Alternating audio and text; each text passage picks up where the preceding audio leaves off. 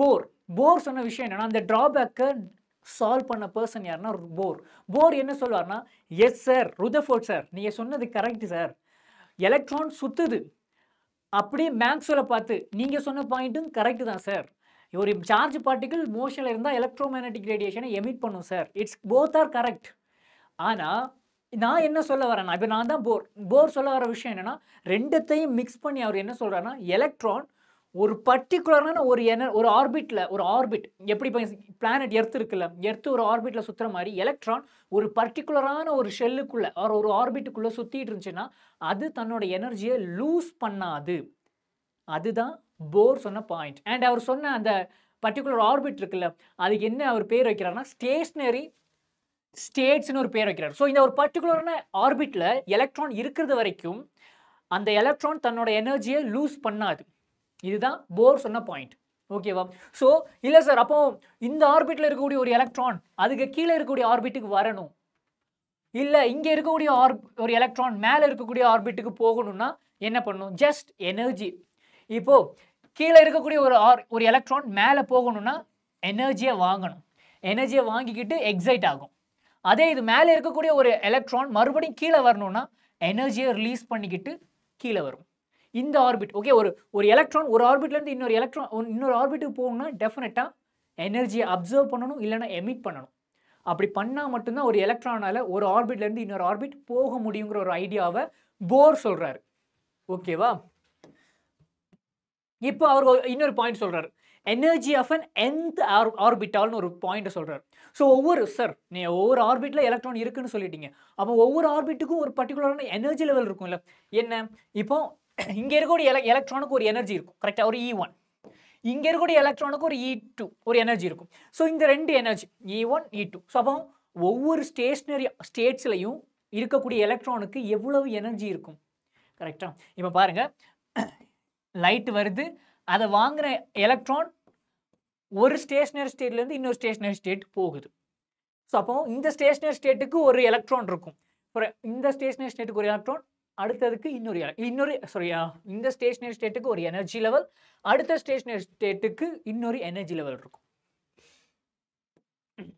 So அப்படி ஒவ்வொரு stationery ஸ்டேட்ஸுக்கும் எவ்வளோ எனர்ஜி இருக்குங்கிறது கால்குலேட் பண்ணுறதுக்கான ஒரு ஃபார்முலாவை தான் நம்மளோட போர் வந்து கொடுக்குறாரு. என்ன? Energy of an nth orbit. Okay, nth ஆர்பிட்னா என்ன? Stationery orbit. Okay, stationery state அதுதான் ஆர்பிட்னு சொல்கிறாங்க. ஓகே, இல்லைன்னா போட்டு ஸ்டேஷ்னரி ஸ்டேட் தான் ஆர்பிட் ஆர் ஷெல்லுன்னு கூட சொல்லலாம். நம்ம முட்டைக்கு மேலே ஒன்று இருக்கும்ல, முட்டைத்தோடு ஷெல், அந்த ஷெல்லுன்னு கூட சொல்லிக்கலாம். ஓகே, ஸோ அதோட எனர்ஜி லெவல் பார்த்தீங்கன்னா 2π². ஈங்கிறது charge of an electron, எம்ங்கிறது mass of an electron, and இசட்டுங்கிறது என்னன்னா atomic number. Okay, Z is nothing but atomic number. என்னங்கிறது என்ன? nth shell, first ஷெல்லா, second ஷெல்லா, third ஷெல்லா, அந்த எண். ஹச்சுங்கிறது என்ன? Blanks constant. ஓகேவா? ஸோ இப்போ பார்த்தீங்கன்னா நம்ம போர் சொன்ன தியரிஸ், ஓகே, போர் சொன்ன தியரிஸை நான் மோஸ்ட்லி ஹைட்ரஜனை பேஸ் பண்ணி தான் அவர் மோஸ்ட்லி சொல்றாரு. ஓகே, ஸோ ஹைட்ரஜன் எடுக்கிறார், ஹைட்ரஜன் எடுத்து அதுக்கு எனர்ஜி ஆஃப் அன் nth ஆர்பிட்டில் இருக்கக்கூடிய எலக்ட்ரானோட எனர்ஜி பார்க்கும்போது என்ன? Atomic number of hydrogen Z is equal to 1. அப்படியே இந்த ஃபார்முலா வந்து கீழே இருக்கக்கூடிய ஃபார்முலாவாக மாறிடும். தட்ஸ் இட், அவ்வளோதான்.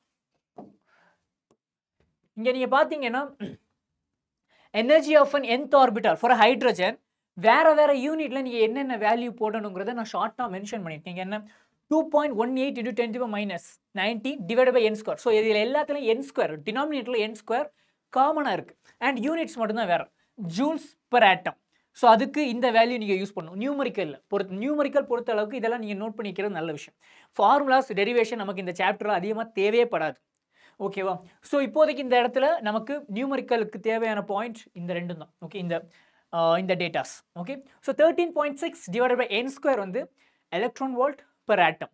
அந்த கண்டிஷனில் இருந்துச்சுன்னா நம்ம இந்த வேல்யூ யூஸ் பண்ணுவோம். அதே இது கிலோ ஜூல் பெர் மோல் அந்த மாதிரி இருக்கும்போது energy of nth orbital -1312. Okay, divided by n². So நீங்கள் பார்த்தீங்கன்னா எனர்ஜி ஆஃப் அன் ஆர்பிட்டால் எப்போவுமே நெகட்டிவ்ல இருக்குது. இது யாராவது நோட் பண்ணிங்களா? அண்ட் உங்கள் டீச்சர்ஸில் கேட்டு பார்த்துருக்கீங்களா? ஹேவ் யூ எவர், நம்ம இப்போ டீச்சர்ஸ் கூட இதை பார்த்துட்டு இருக்கலாம். ஸோ நம்ம எப்போவுமே இந்த கேள்வி கேட்கணும் இல்லை, ஏன் சார் எனர்ஜி நெகட்டிவா மாறுமா?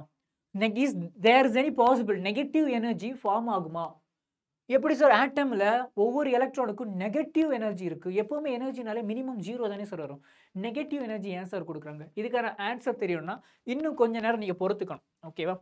கொஞ்சம் என் கூட சேர்ந்து டிராவல் பண்ணுங்க. அப்பதான் புரியும். ஓகேவா? ஸோ அதுக்கு முன்னாடி அத தெரிஞ்சுக்கணும்னா, முதல்ல நம்ம ரேடியஸ் ஆஃப் எந்த ஆர்பிட்டாலோட ஃபார்முலா முடிப்போம். அதுக்கடுத்து இங்க இருக்கு உங்களுக்காக வெயிட் பண்ணிட்டு இருக்கு. ஏன் நெகட்டிவ் எனர்ஜி இருக்குன்னு. ஓகேவா? First radius of nth orbital அதோட ஃபார்முலா பாத்தீங்கன்னா, ரேடியஸ் ஆஃப் nth ஆர்பிட்டல்னா a0 a0ங்கிறது என்னன்னா ஃபர்ஸ்ட் ஷெல்லோட ரேடியஸ் இருக்குல்ல.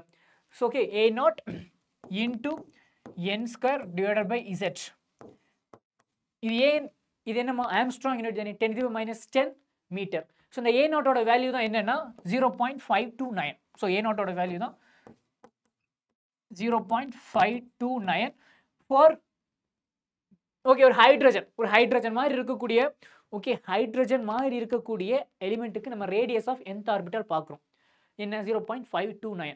நல்லா நோட் பண்ணிக்கோங்க. ஒரு இம்பார்ட்டன்டான பாயிண்ட் என்னன்னா, இங்க சொன்ன இந்த ரெண்டு டேட்டாவுமே இந்த வேல்யூவும் சரி, எனர்ஜி ஆஃப் nth ஆர்பிட்டலும் சரி, ரேடியஸ் ஆஃப் nth ஆர்பிட்டலும் சரி, இனி சொல்ல போறேன் velocity of electron in nth orbital இதுவும் சரி, இந்த 3 பாயிண்ட்டுமே வந்து உங்களுக்கு எங்க தான் யூஸ் ஆகும்னா ஹைட்ரஜன் ஆர் ஹைட்ரஜன் லைக் ஆட்டம். இதுக்கான காரணம் என்னங்கிறத நான் லிமிடேஷன் ஆஃப் போர் தியரி வரும் போர் தியரின்னு நான் சொல்றேன். ஓகே, ஸோ பார்க்கலாம். இப்போ வெலாசிட்டி ஆஃப் எலக்ட்ரான் இங்கே நம்ம ரேடியஸ் ஆஃப் nth ஆர்பிட்டல் பார்த்துட்டோம். என்ன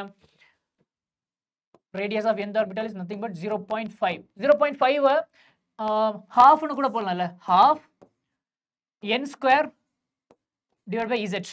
இந்த z-ங்கிறது என்ன? At mass, I mean atomic number, correct? Got it? That's it. Armstrong unit. Now here, velocity of electron in different orbit. So வேற orbitல ஒரு எலக்ட்ரானோட velocity எப்படி இருக்கும் பாத்தீங்கன்னா v0 into 2 divided by n. So velocity generally ஒரு v0 initial stateல ஒரு எலக்ட்ரானோட velocity v0 னு சொல்றோம். Okay, so அப்படி v0 into z divided by n. ஓகேவா? so இதுதான் வந்து velocity of electron in different orbit. Got it? So அப்போ v0 ஓட வேல்யூ என்னன்னு பாத்தீங்கன்னா, v0 ஓட value it's 2.188 into 10 to the power 8 centimetre per second. Okay, so இந்த v0 ஓட வேல்யூ தான். அப்போ நம்ம velocity of nth orbital நம்ம எப்படி எழுதலாம்? 2.188 into 10 to the power 8 என்ன பண்ணலாம்? z divided by n. Okay, centimetre per second கூட போடலாம். Okay, so that's it.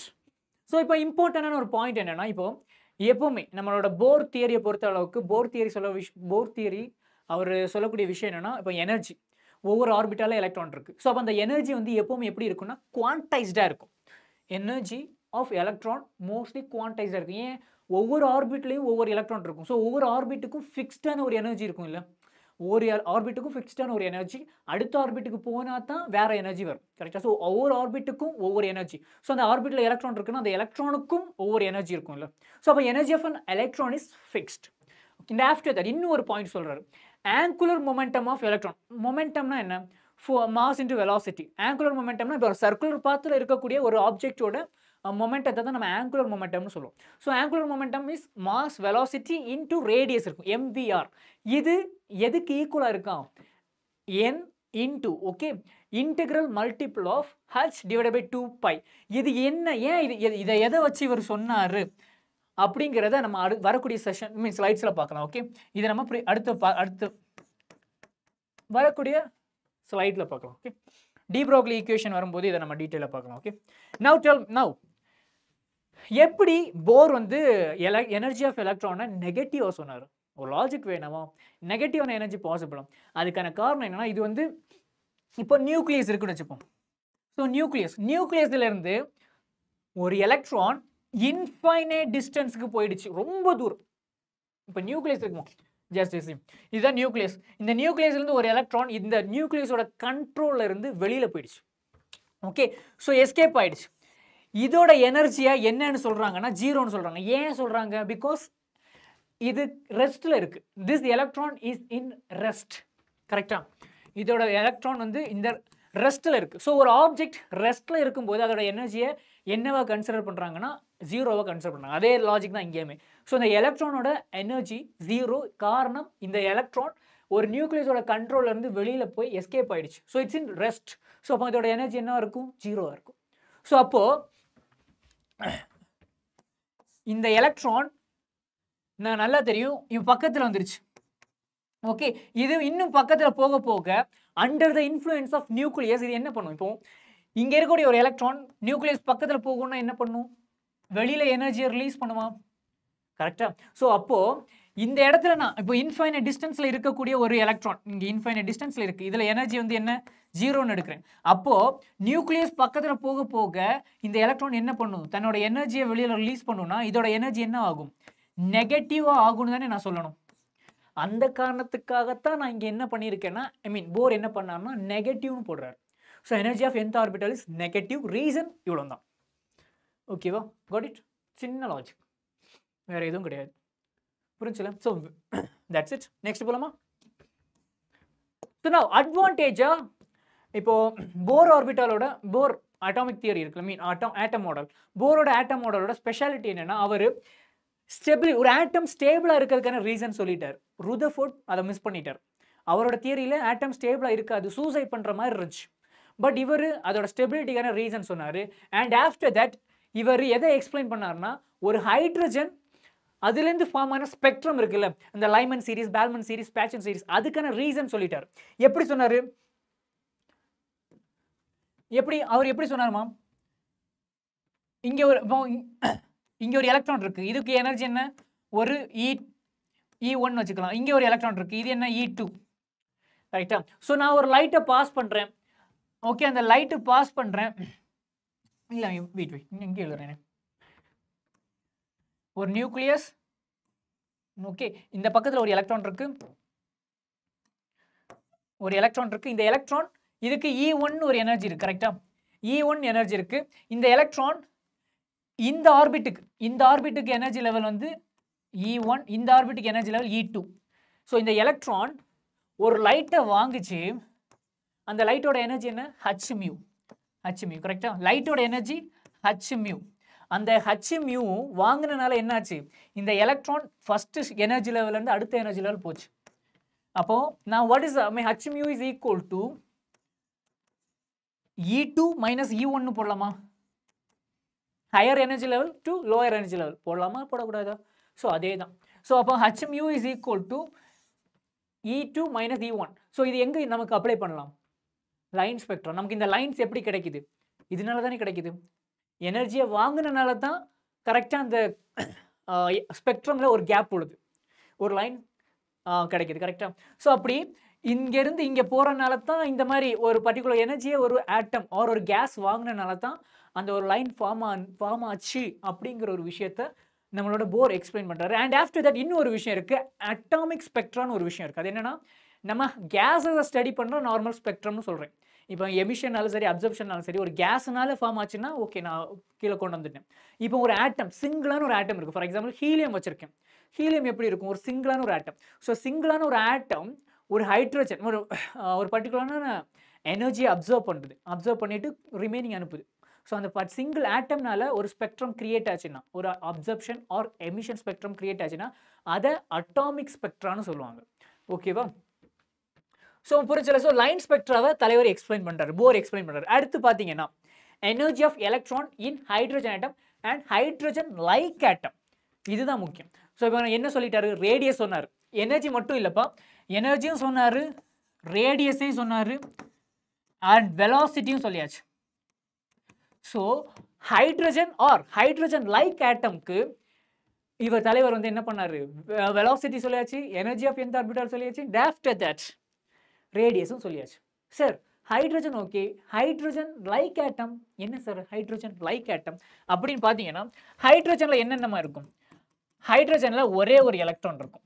இந்த ஹைட்ரஜனோட ஐசோ எலக்ட்ரானிக் ஸ்பீஷீஸ்னு எடுத்தீங்கன்னா அது எல்லாமே hydrogen like atom. For example helium plus, இதில் எத்தனை எலக்ட்ரான்ஸ் இருக்கும்? ஒரு எலக்ட்ரான் இருக்கும். லித்தியம் 2+, லித்தியம் 2+ல ஒரு எலக்ட்ரான் இருக்கும். பெர்லியம் 3+ எடுக்கிறேன், இதில் எத்தனை எலக்ட்ரான்ஸ் இருக்கும்? ஒரு எலக்ட்ரான் இருக்கும். ஸோ இந்த ஹைட்ரஜன் மாதிரி ஐசோ எலக்ட்ரானிக் ஸ்பீஷீஸை தான் நீங்கள் என்னென்னு சொல்லலாம்? ஹைட்ரஜன் லைக் ஆட்டம்னு சொல்லலாம். எல்லாத்துலேயுமே காமனாக ஒரே ஒரு எலக்ட்ரான் தான் இருக்கும். ஓகேவா? ஸோ இந்த மாதிரி ஹைட்ரஜன் லைக் ஆட்டமுக்கு போர் எனர்ஜி கண்டுபிடிச்சாச்சு, ரேடியஸ் கண்டுபிடிச்சாச்சு, அண்ட் ஆஃப்டர் தட் வெலாசிட்டியும் சொல்லியாச்சு. 3 விஷயத்தையும் கால்குலேட் பண்ணிட்டார். இப்போ limitations. It's fail to explain multi electron species. என்ன சார், ஏன் ஹைட்ரஜன் லைக் ஆட்டத்துக்கு மட்டும்தான் இந்த ரூல்ஸ் அண்ட் ரெகுலேஷன்ஸ் எல்லாம் ஒர்க் ஆகுதா? ஏன் இந்த எனர்ஜி, வெலாசிட்டி, ரேடியஸ் இது எல்லாமே வந்து ஹைட்ரஜன் மல்டி எலக்ட்ரான் ஸ்பீஷிஸுக்கு ஏன் செட் ஆகாதுன்னு பார்த்தீங்கன்னா, இங்கே பாருங்க, இங்கே இருக்கக்கூடிய இந்த ஹைட்ரஜன் லைக் ஆட்டம்ஸ் இருக்குல்ல, இவங்க எல்லாருக்குமே வந்து நியூக்ளியஸ் இருக்கும். நியூக்ளியஸுக்கு வெளியில் ஒரே ஒரு எலக்ட்ரான் தான் இருக்கும். ஆனால் மல்டி எலக்ட்ரான் ஸ்பீஷிஸ்னு வைக்கிறேன். மல்டி எலக்ட்ரான் ஸ்பீஷிஸ்னா என்ன பண்ணலாம்? இப்போ இதில் இன்னொரு எலக்ட்ரான் இருக்கு. ஸோ இப்போ இது மல்டி எலக்ட்ரான் ஸ்பீஷிஸ். இது என்ன? Helium. Okay, so nucleus 2 electron. Okay, so இது ஹீலியம்னு வச்சுக்கலாம். ஸோ இந்த மல்டி எலக்ட்ரான் ஸ்பீஷிஸில் ஒரு ட்ராபேக் வரும். அது ஒரு விஷயம் வரும். என்னன்னா, இப்போ இங்கே இருக்கக்கூடிய ஸ்பீஷிஸில் எல்லாமே ஒரே ஒரு ஃபேக்டர். என்ன?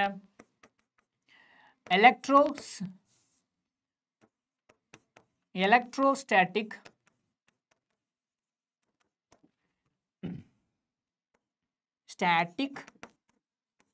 அட்ராக்ஷன் யாருக்கு இடையில வரும்?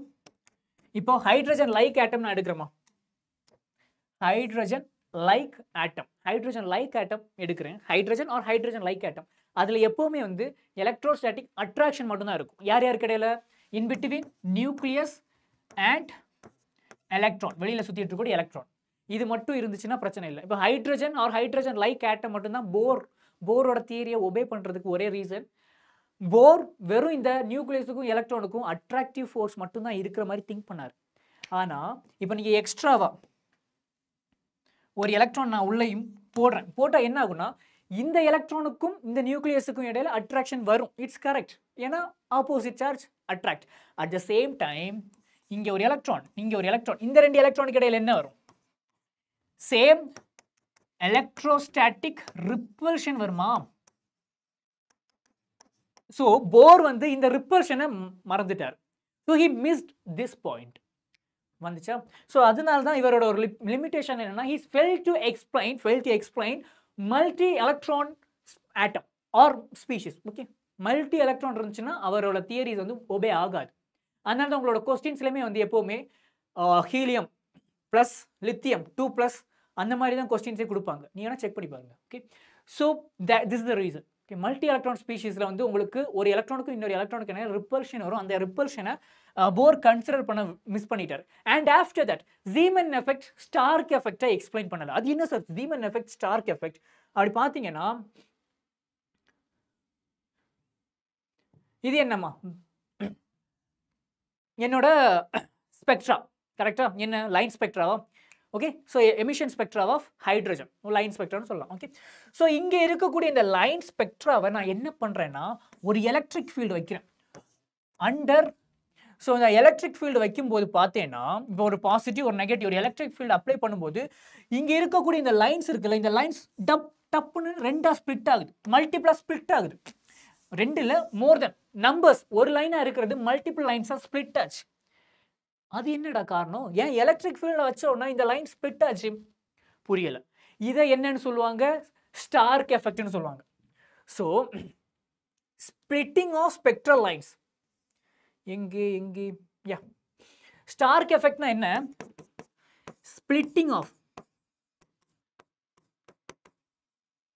ஸ்பெக்ட்ரல் லைன்ஸ்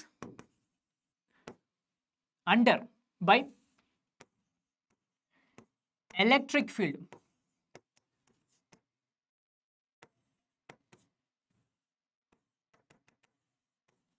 என்னன்னு சொல்லுவாங்கன்னா ஸ்டார்க் எஃபெக்ட்.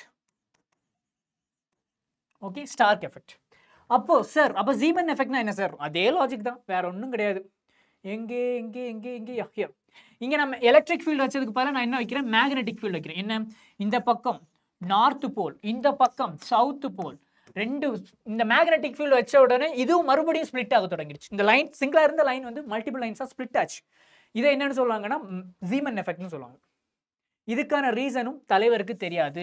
அவர் எக்ஸ்பிளைன் பண்ணல. எதனால Xylem எஃபெக்ட் நடந்துச்சுன்னு போர் எக்ஸ்பிளைன் பண்ணல. So these are the drawbacks of Bohr atom model. புரிஞ்சா? So splitting of spectral lines by magnetic field. அத நம்ம என்னன்னு சொல்லுவோம்? Xylem effect.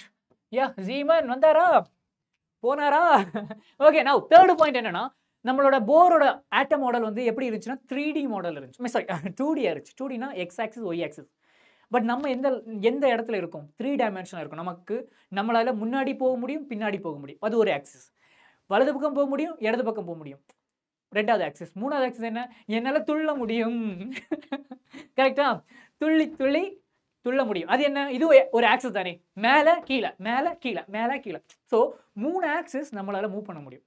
இதே மாதிரி சோ ஒரு ஆப்ஜெக்ட்டுமே ஒரு ஆட்டமே வந்து மூணு ஆக்சிஸ்ல இருக்கணும். ஆனா மூணு ஆக்சிஸ்ல இருக்கிற மாதிரி போர் சொல்லல. அவர் 2D மாடல் தான் சொன்னார். 3D மாடல் சொல்லல. ஓகேவா? ஒரு பர்టిక్యులரான சர்க்கிள், ஒரு சர்க்கிள் பார்த்துதானே சொன்னார். சர்க்கிள்னா என்னமா? 2 டைமென்ஷன். ஸ்பியர்னு சொல்லியிருந்தா கூட ஏதாவது திங்க் பண்ணிருக்கலாம். ஓகே. பட் அவர் 3D மாடலை எக்ஸ்பிளைன் பண்ணல. 3D மாடல் மட்டும் இல்ல, எலக்ட்ரான் அதோட அரேஞ்ச்மெண்ட், ஒரு ஆர்பிட்டுக்குள்ள எலக்ட்ரான் எப்படி எல்லாம் இருக்குங்கிறதையும் அவர் எக்ஸ்பிளைன் பண்ணல. ஓகே. எக்ஸாக்ட்டா 3D மாடல் ஆஃப் ஆட்டம் ப்ராப்பரா தலைவர் எக்ஸ்பிளைன் பண்ணவில்லை. நவ இப்போ ரெட்பெர்க் கான்ஸ்டன்ட் இருக்குல்ல. சோ இந்த ரெட்பெர்க் கான்ஸ்டன்ட் என்ன? ரெட்பெர்க் கான்ஸ்டன்ட் என்ன? ஒரு எனர்ஜி லெவல் இன்னொரு எனர்ஜி லெவல் அப்படி போகும்போது நடக்கக்கூடிய விஷயங்கள். கரெக்ட்டா? சோ இந்த ரெட்பெர்க் ஃபார்முலா இதுல இருக்கக்கூடிய இந்த வேல்யூ தான் நான் என்னன்னு சொல்றேன், ரெட்பெர்க் கான்ஸ்டன்ட் R H னு மென்ஷன் பண்ணுவாங்க. ஓகே. ரெட்பெர்க் கான்ஸ்டன்ட் இது இன் டர்ம்ஸ் ஆஃப் வேவ் நம்பர்ல இருக்கு. சோ வேவ் நம்பர்ல இங்க வேல்யூ கொடுத்திருக்காங்க.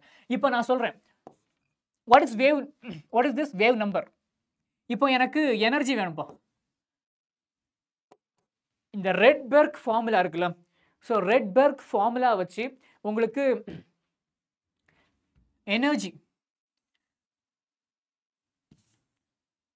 இப்போ முன்னாடி பார்த்தோம்ல எனர்ஜி ஆஃப் nth ஆர்பிட்டால் அது உங்களுக்கு தெரிஞ்சிரும். நீ கால்குலேட் அந்த ஃபார்முலா யூஸ் பண்ணீங்கன்னா கால்குலேட் பண்ணிடலாம். 13.12 கிலோ ஜூல் பர் மோல்.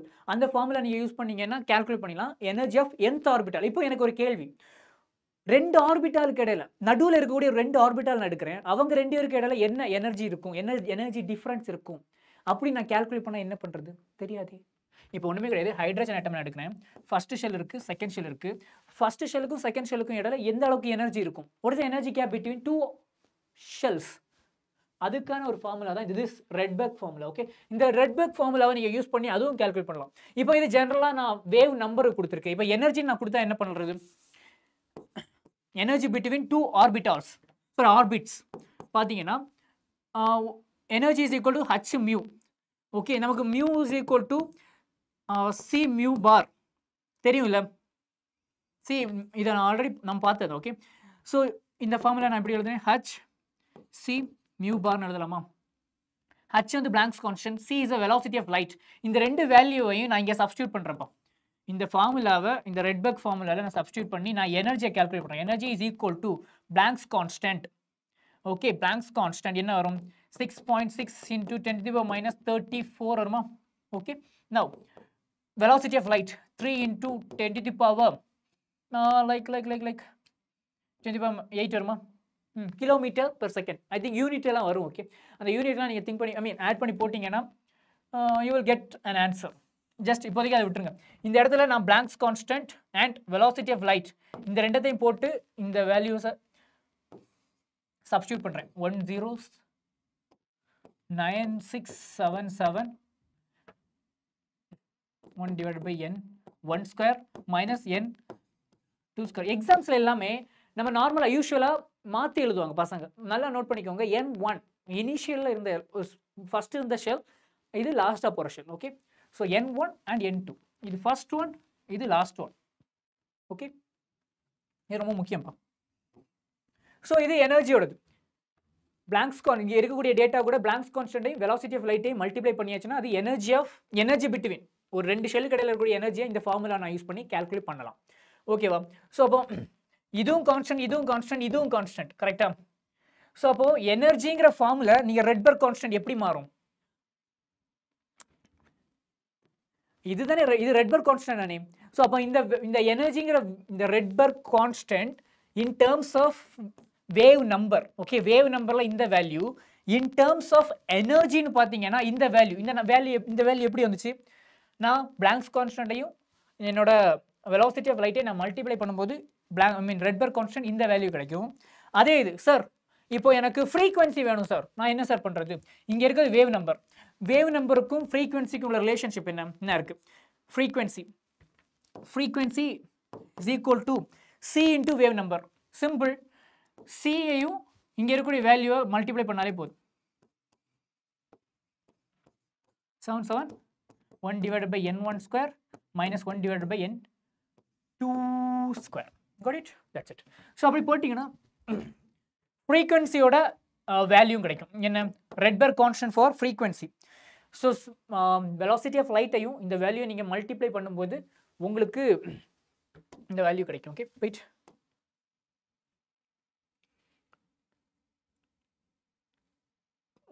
எங்கேயும் ஏதோ மிஸ் பண்ணிட்டேனா? வெயிட் மறுபடியும் நான் எழுதுறேன். இதை E is equal to h mu. மியூனா என்ன? Mu is nothing but see by lambda. So அப்போ இந்த ஃபார்முலா நான் சப்ஸ்டியூட் பண்ணேன்னா என்ன ஆகும்?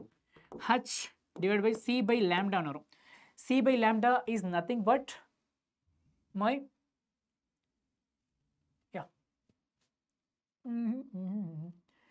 1 பை லேம்டாவை தான் நான் என்னன்னு சொல்லேன், wave number is nothing but reciprocal of wave length.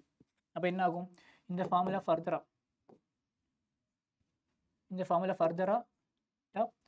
C mu பார்னு மாறுமா?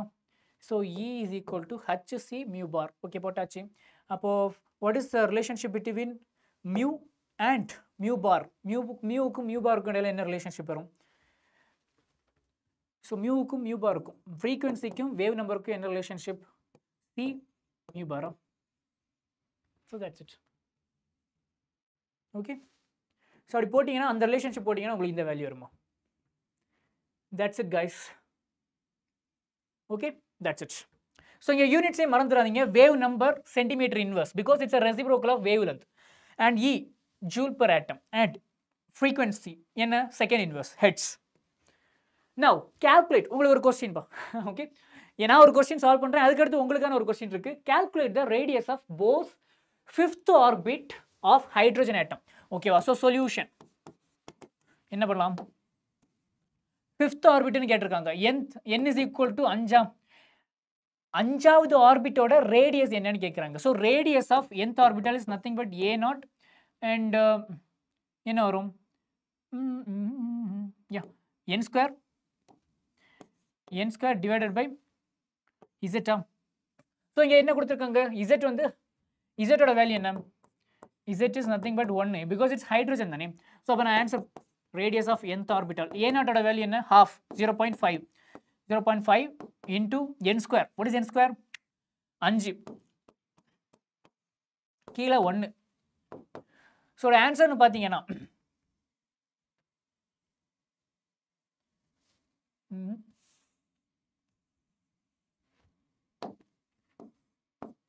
5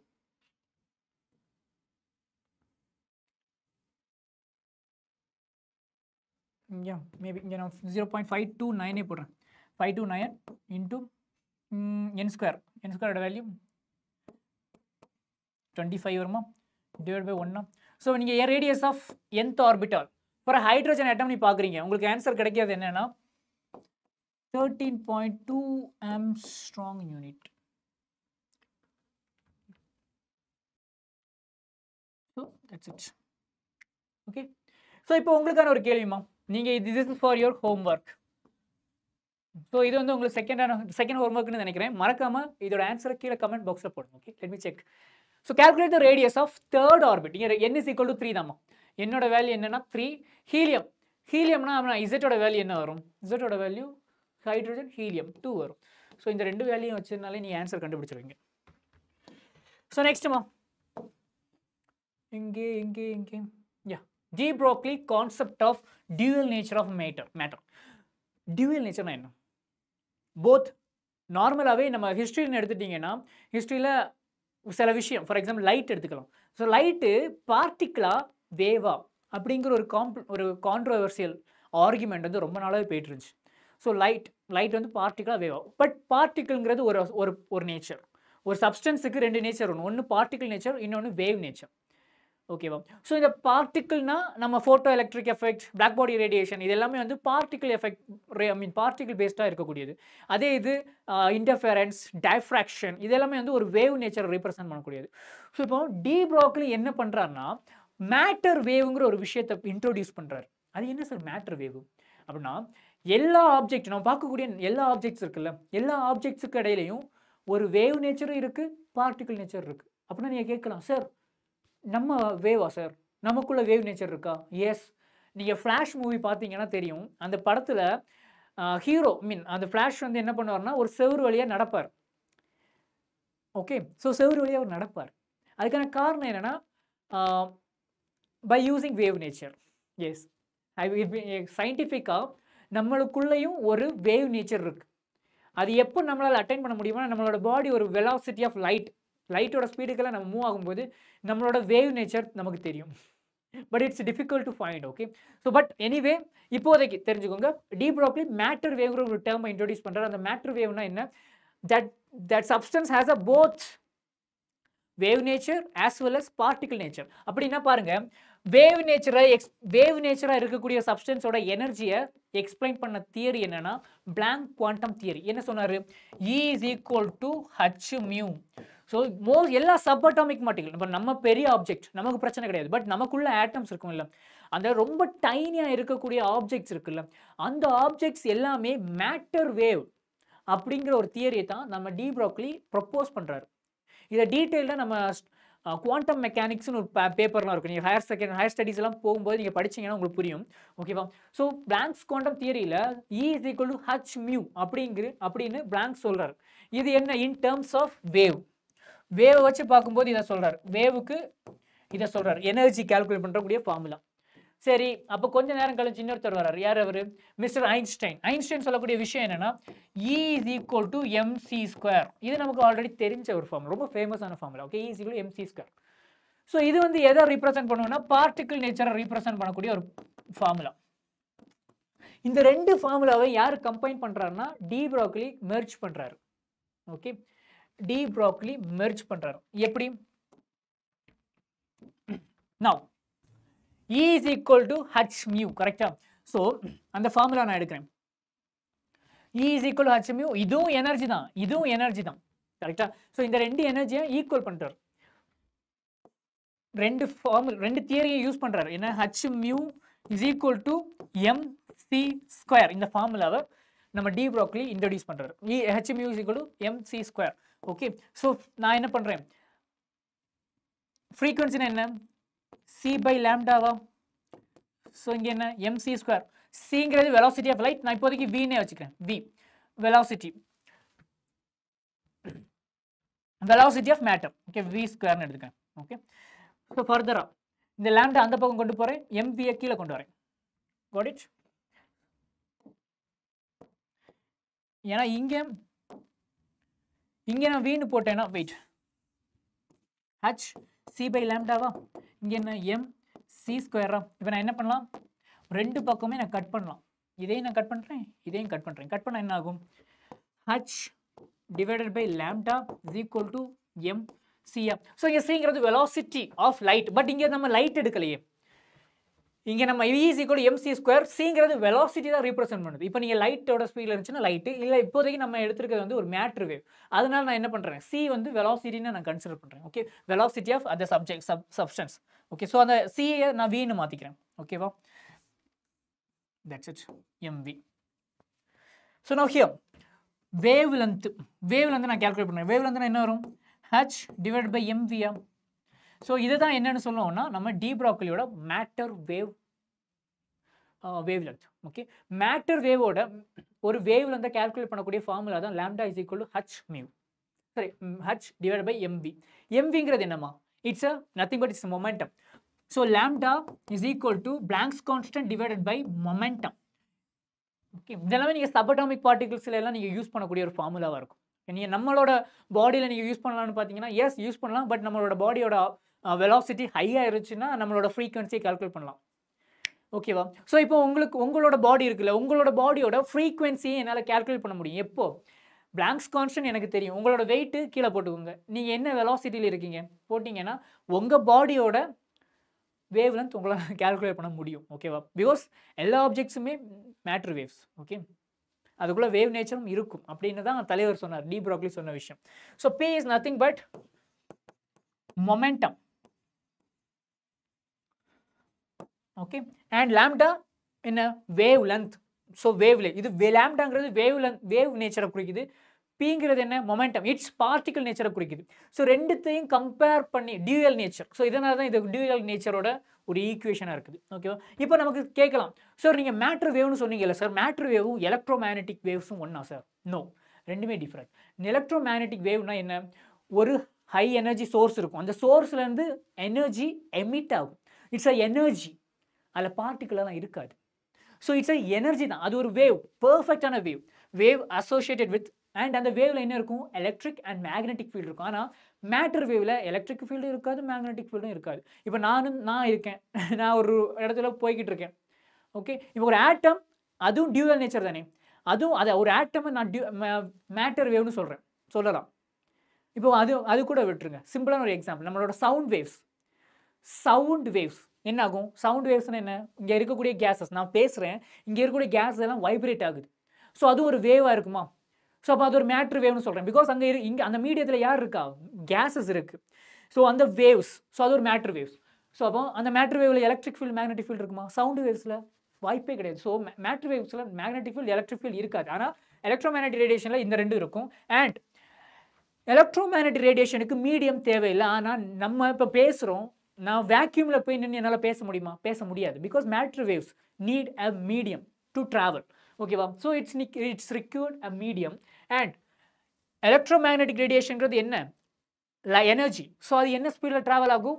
வெலாசிட்டி ஆஃப் லைட். ஸோ சிங்கிற ஸ்பீடில் ட்ராவல் ஆகும். ஆனால் மேட்ரு வேவ் வந்து வெலாசிட்டி ஆஃப் ஸ்பீடெல்லாம் ட்ராவல் ஆகாது, லெஸ், அந்த வெலாசிட்டி ஆஃப் ஸ்பீடை விட கம்மியாக தான். அதனால தான் நான் வின்னு சொல்கிறேன். Okay okay, now next, they have source. எப்பவுமே ஒரு சோர்ஸில் இருந்தானே, ஹை எனர்ஜி இருக்கக்கூடிய ஒரு ஆப்ஜெக்டில் இருந்தானே ரேடியேஷன் எமிட் ஆகும். இப்போ சூரியனுக்கிட்ட ஹை எனர்ஜி இருக்குது, அது தன்னோட எனர்ஜியை எமிட் பண்ணுது, அதை தான் நம்ம வாங்குகிறோம் ரேடியேஷனாக. Okay, next, they to not leave the moving particle. இந்த மேட்டர் வேவ்னா, இப்போ சவுண்ட் விட்டுருங்க. இப்போ நான் ஒரு ஆப்ஜெக்ட், எனக்குள்ளேயும் வேவ் நேச்சர் இருக்குது. அந்த வேவ் நேச்சர் எப்பவுமே இந்த மீடியத்தை தாண்டி வெளியில் போகாது, இந்த மீடியம்குள்ளேயே தான் இருக்கும். ஓகேவா? ஸோ அதை தான் இங்கே கொடுத்துருக்காங்க. ஸோ இதோட வேவ் லென்த்னு பார்த்தீங்கன்னா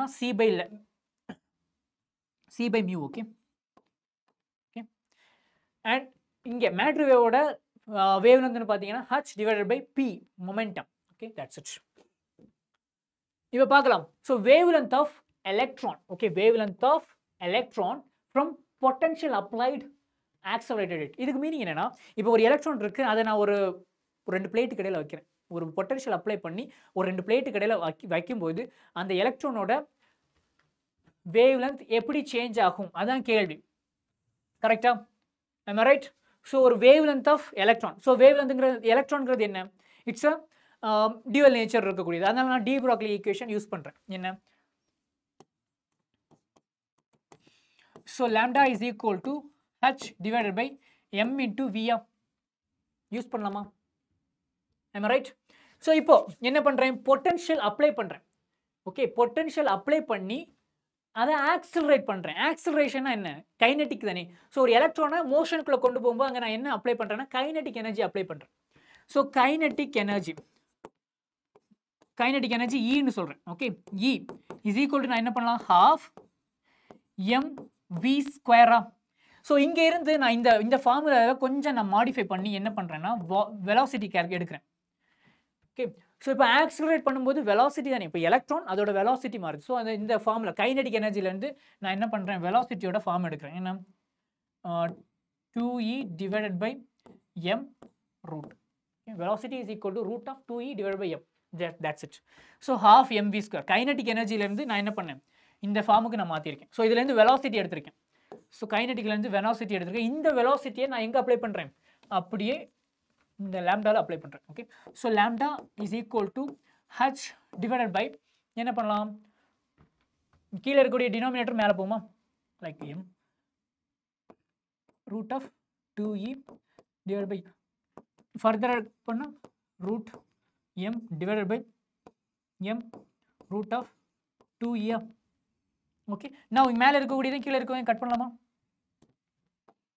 கட் பண்ணா இங்க என்ன ஆகும் root m இருக்கும்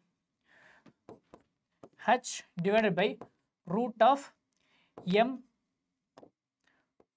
2me இதுதான் அந்த ஃபார்முலா ஸோ நீ ஒரு பொட்டன்ஷியல் அப்ளை பண்ணதுக்கு அப்புறம் ஒரு எலக்ட்ரானோட வெலாசிட்டி எப்படி இருக்குங்கிறதோட டெரிவேஷன் தான் இது so lambda is equal to என்ன வந்துச்சு h divided by root of 2me got it so this is a formula இப்போ ஒரு கேள்வி வரும் சார் நான் வெலாசிட்டி அப்ளை பண்ணல அங்க அப்ளை பண்ண எனர்ஜி வந்து electron volt energy of electron under the potential difference energy of electron நம்ம எப்படி என்ன இன் டர்ம்ஸ் ஆஃப் எலக்ட்ரான் வோல்ட்ல தானே சொல்லுவோம் ஓகே ஸோ எனர்ஜியை இன் டர்ம்ஸ் ஆஃப் எலக்ட்ரான் வோல்ட்ல சொல்றேன் okay in terms of electron வோல்ட்ல சொல்லியாச்சுன்னா ஈங்கிறது என்ன சார்ஜ் ஆஃப் எலக்ட்ரான் தானே 1.6 into 10⁻⁹. அப்போ இந்த ஃபார்மை நம்ம ஃபர்தரா என்ன பண்ணலாம் lambda is equal to h divided by root of 2m okay mass ஈங்கிறது என்ன in terms of electron volt ev ன்னு எழுதலாமா ev so ஈங்கிறது charge under 1 ஈங்கிறது charge of electron v ங்கிறது potential so எனக்கு potential மட்டும் தான் தெரியாது மத்த வேல்யூஸ் எல்லாம் தெரியும் Planck's constant எனக்கு தெரியும் √2 ஓட வேல்யூ தெரியும் √m ஓட வேல்யூ இங்க mass of electron தெரியும் e தெரியும் so lambda ஓட வேல்யூ இந்த மூணு டேட்டாஸையும் வச்சுக்கிட்டு நான் இந்த ஃபைனலா இந்த ஆன்சர் உங்களுக்கு கிடைக்கும் okay so that's it so the root v ங்கிறது என்னன்னா volt okay voltage under potential so this is potential v is nothing but my potential yeah potential difference okay that's it ma இவ்வளவுதான் வேற எதுவும் இல்ல அடுத்து என்ன கொஞ்சம் முன்னாடி நான் உங்கள்ட்ட சொன்னேன் இல்ல என்ன mvr is equal to n divided by h pi இது எப்படி சார் கொண்டு வந்தாங்க இப்போ என்ன போர் என்ன சொன்னாரு angular momentum okay angular momentum வந்து is a integral multiple of h divided by 2 pi h divided by 2 pi அந்த h divided by 2 pi எப்படி சார் வந்துச்சுன்னு பாத்தீங்கன்னா இப்போ ஸ்டேஷனரி ஆர்பிட் போர் சொன்ன விஷயம் என்ன ஸ்டேஷனரி ஸ்டேட் ஆர் ஆர்பிட் ஆர்பிட்ங்கிற ஒரு விஷயத்தை சொன்னார் இப்போ எலக்ட்ரானுக்கு வேவ் நேச்சர் இருக்கும் கரெக்ட்டா electron they have a wave nature as well as particle nature உண்டு இப்போ இந்த எலக்ட்ரான் வந்து ஒரு வேவாவே இருக்குன்னு வெச்சுப்போம் இங்க இருந்து தொடங்குது 1 2 3 4 5 6 7 8 9 10 11 12 13 ஆக்சுவலி கரெக்ட்டா தான் முடியும் கரெக்ட்டா முடியுது சோ தொடங்குன இடத்துக்கே கரெக்ட்டா அந்த வேவ் வந்து நிக்குதுன்னு வெச்சுப்போம் ப்ராப்பரா இத இன் வேவ்னு சொல்வாங்க இந்த மாதிரி ப்ராப்பரா தொடங்குனதுக்கு கரெக்ட்டா வந்து நின்னுச்சுனா இது இன் வேவ் இல்ல சார் நடுவுல கேப் வந்துருச்சு ஒரு பக்கம் இங்க தொடங்குனே ஆனா முடியும் போது எனக்கு இப்படி வந்துருச்சு சார் அப்படினா இது அவுட் வேவ்னு சொல்வாங்க ஓகே மோஸ்ட்லி இப்படி இன் வேவ் அவர் இன் வேவ் மட்டும் எடுக்கறாரு okay in wave எடுக்கறாரு so in வேவ்ல பாக்கும்போது என்ன இது ரேடியஸ் லைக் சர்க்கிள் கரெக்ட்டா சர்க்கிள்னா அதுக்கு சர்க்கம்ஃபரன்சஸ் இருக்கும் இல்ல what is circumference of a circle 2 pi r correct so circumferences of a circle is 2 pi r so 2 pi r is equal to எத்தனை wave இருக்கு so number of waves எத்தனை waves 1 2 3 4 5 6 7 so அத நான் n ன்னு சொல்றேன் number of waves எத்தனை waves அந்த electrons create பண்ணிருக்கு n and எத்தனை waves wave ஓட distance நான் என்னன்னு சொல்லுவேன் so number of waves into அதோட wavelength lambda 2 pi r is equal to n lambda இது எப்படி வந்துச்சுன்னு புரிஞ்சா so the circumference and wave distance mean wavelength ஐயும் அந்த number of waves ஐயும் மல்டிப்ளை பண்ணியாச்சா எனக்கு circumference கிடைக்கும் இந்த டேட்டா கிடைச்சா and lambda ஓட வேல்யூ என்னமா இப்போ de broglie equationல இருந்து எனக்கு ஒரு விஷயம் தெரியும் de broglie equationல இருந்து என்ன lambda is equal to h divided by mv இந்த ஃபார்முலா தெரியுமா இந்த ரெண்டத்தையும் லைக் இது ஈக்குவேஷன் 1 இது ஈக்குவேஷன் 2 இந்த ரெண்டத்தையும் கம்பைன் தான் பண்ணுவார் யாரு போரோட இந்த ஸ்டேட்மென்ட் வரணும்னா இந்த ரெண்டத்தையும் கம்பேர் பண்ணாலே போதும் என்னப்பா equation 1 2 pi r is equal to nh divided by mv. இதை நான் ஃபர்தராக என்ன பண்ணலாம், mv இந்த பக்கம் கொண்டு போகிறேன். mvr is equal to nh divided by 2 pi r வந்துருச்சா? இது என்னம்மா, இது தானே தலைவர் சொன்னார் போர். ஸோ இந்த வேல்யூ வந்துச்சா?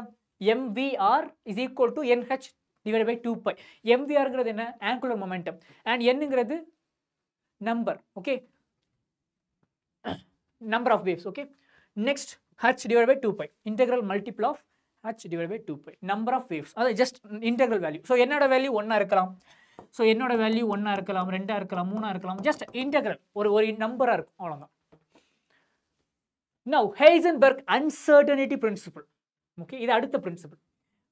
இந்த பிரின்சிபல் என்ன சொல்லுவாங்கன்னா, பொசிஷனும் வெலாசிட்டியும் பொசிஷனையும் மொமெண்டத்தையும் சைமல்டேனியஸாக கண்டுபிடிக்க முடியாது. ஒரு சப்பட்டாமிக் பார்ட்டிகல்ஸுக்கு அதோட பொசிஷனை பார்த்தீங்கன்னா வெலாசிட்டி தெரியாது, ஐ மீன் மொமெண்டம் தெரியாது, மொமெண்டத்தை பார்த்தீங்கன்னா பொசிஷன் தெரியாது. இது என்ன சார், லாஜிக்கே இல்லாத மாதிரி இருக்கு. இப்போ நல்லா பாருங்க, subatomic particles, it's a sub atomic particles.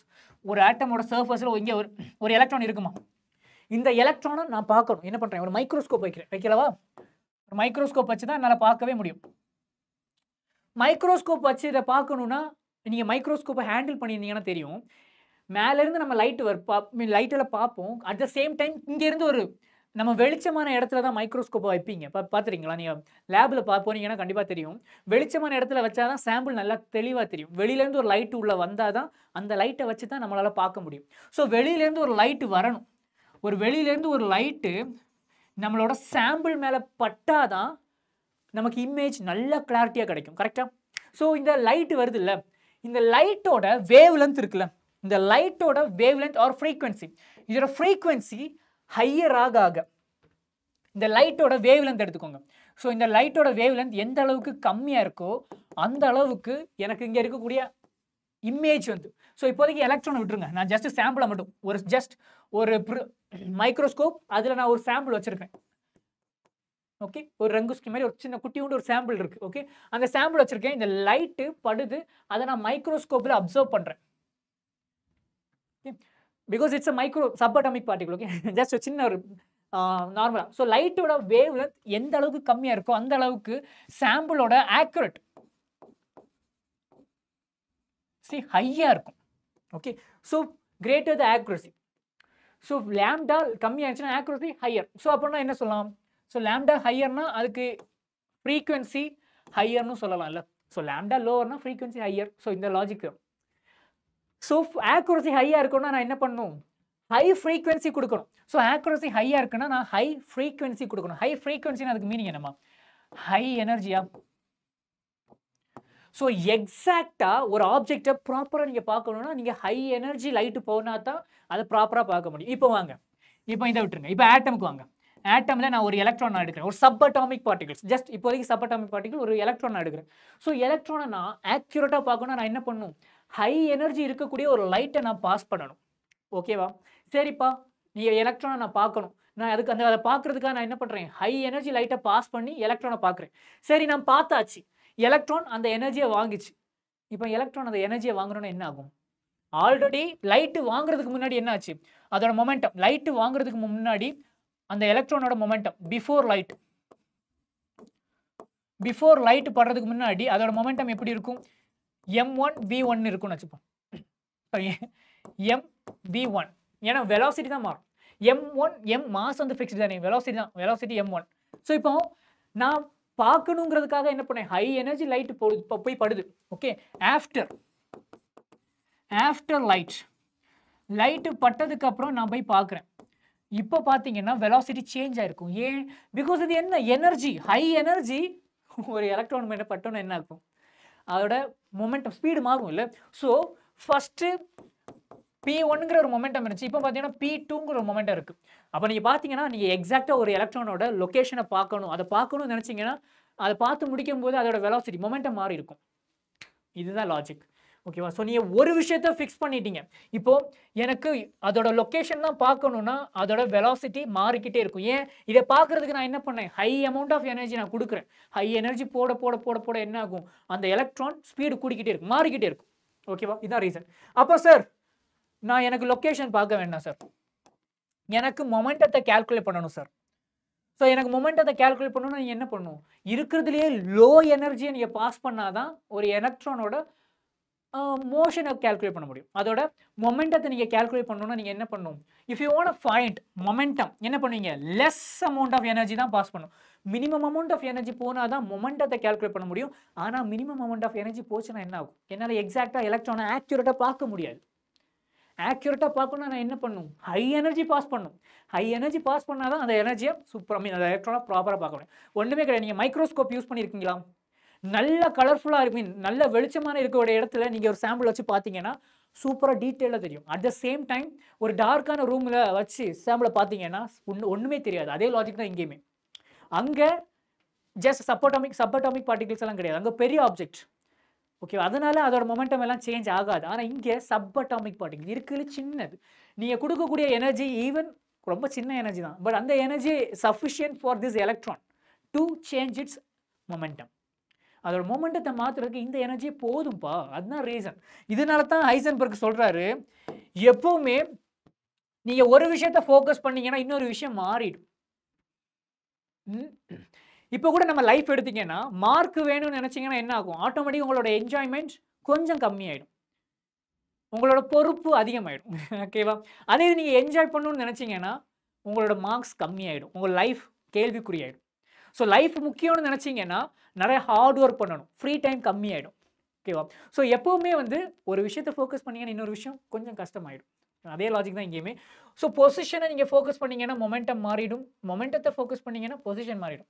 So ஓகேவா? ஸோ இதை தான் ஒரு மேத்தமெட்டிக்கல் ஃபார்மில் தலைவர் கொடுக்குறாரு, ஹைசன்பர்க் வந்து கொடுக்குறாரு. என்ன, பொசிஷன், இந்த multiplication of position and momentum is greater than R equal to h divided by 4π.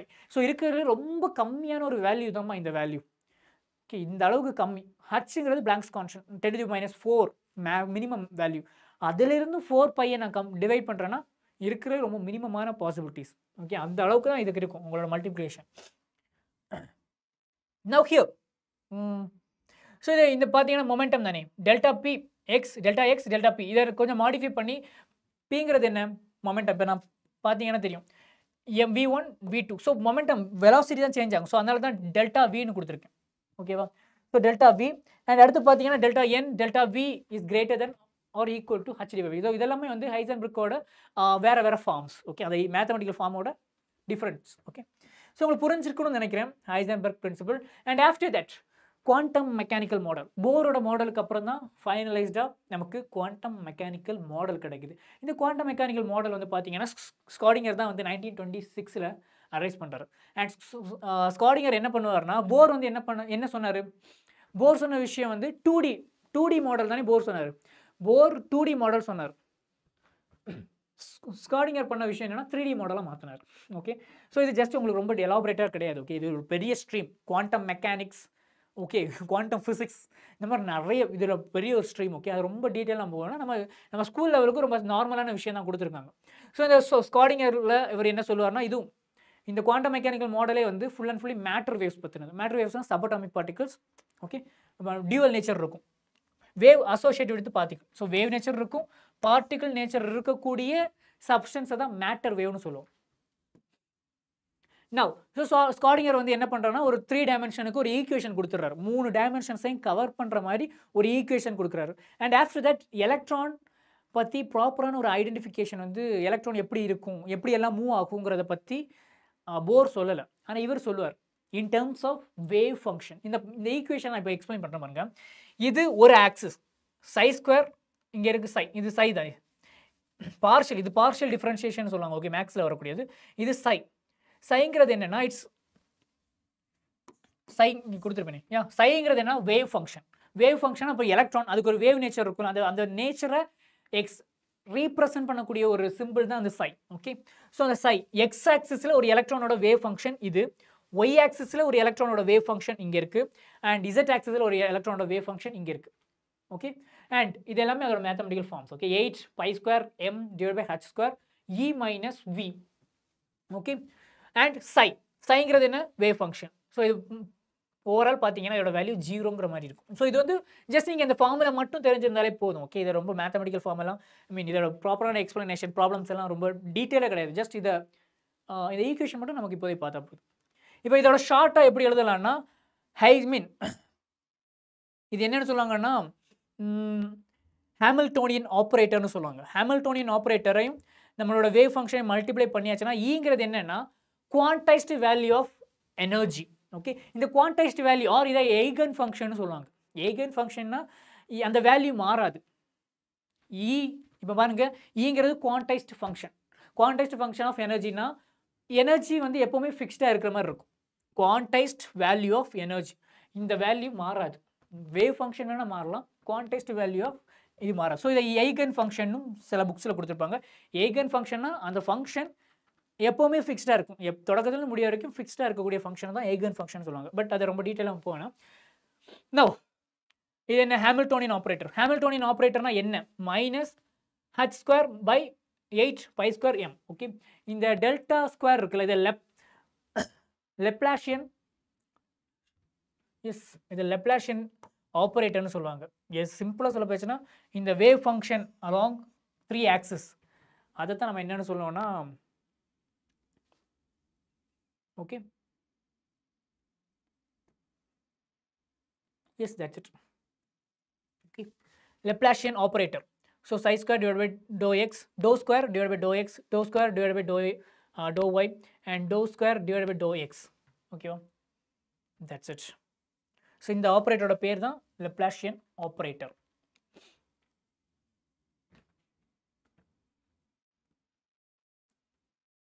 நீ என்ன திங்க் பண்ணி பாருங்க, இங்க பாருங்க Hamiltonian operator into wave function. இந்த ஆப்ரேட்டர் கூட என்ன பண்றேன் இப்போ? ஸோ இந்த பார் எதுக்கு போடுறாங்கன்னா இந்த பாருக்கு மீனிங் என்னன்னா இது ஆப்ரேட்டர், அதனால தான் மீனிங். ஓகே, ஸோ இப்போ இது கூட நீங்கள் சையை மல்டிப்ளை பண்ணிங்கன்னா என்ன ஆகும்? இங்கே ஒரு சை வரும், இதில் ஒரு சை வரும், கரெக்டாக? இதில் ஒரு சை வரும், இதுலேயும் ஒரு சை வரும். ஸோ அப்படி போட்டிங்கன்னா ஆட்டோமேட்டிக்காக உங்களுக்கு இந்த ஃபார்ம் வந்துடும். So that's it. ஸோ இப்போ பார்த்தீங்கன்னா இம்பார்ட்டன்ட், இது சைங்கிறது என்னன்னா இட்ஸ் அ வேவ் ஃபங்க்ஷன். ஒரு எலக்ட்ரானோட வேவ் ஃபங்க்ஷன் தான். அதோட எக்ஸாக்டான ஃபிசிக்கல் சிக்னிஃபிகன்ஸ் எல்லாம் எதுவுமே கிடையாது. ஜஸ்ட் அதோட வேவ் ஃபங்க்ஷன், அதோட வேவ் எப்படி இருக்குது, வேவாக இருக்கும்போது அது எப்படி இருந்துச்சுங்கிறது தான் இது சொல்லுவாங்க. சை ஸ்கொயரை தான் நம்ம மோஸ்ட்லி நிறைய இடத்துல அட்வான்ஸ் லெவலுக்கு நீங்கள் போகும்போது ஹையர் ஸ்டடீஸ் எல்லாம் போகும்போது நீங்கள் சை ஸ்கொயர் தான் அதிகமாக யூஸ் பண்ணுவாங்க. இது என்னன்னு சொல்லுவாங்கன்னா ப்ராபபிலிட்டி டென்சிட்டின்னு சொல்லுவாங்க. ஸோ சை ஸ்கொயரோட வேல்யூ ஹையாக இருந்துச்சுன்னா அங்கே எலக்ட்ரான் இருக்கிறதுக்கான பாசிபிலிட்டிஸ் ஹைன்னு அர்த்தம். So probability density R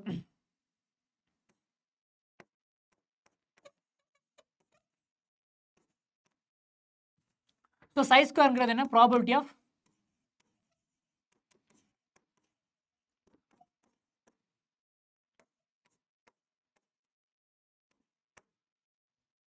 psi ஸ்கொயர்ங்கிறது probability of an electron. அந்த சை ஸ்கொயரோட வேல்யூ ஒரு இடத்துல அதிகமாக இருக்குன்னா அங்கே எலக்ட்ரானோட ப்ரெசன்ஸ் அதிகமாக இருக்குன்னு அர்த்தம். ஓகே, ஸோ வேலை இருக்கிறது ஜஸ்ட் வேவ் ஃபங்க்ஷன். இதோட பெருசாக இதோட அப்ளிகேஷன்லாம் கிடையாது. Okay, so now here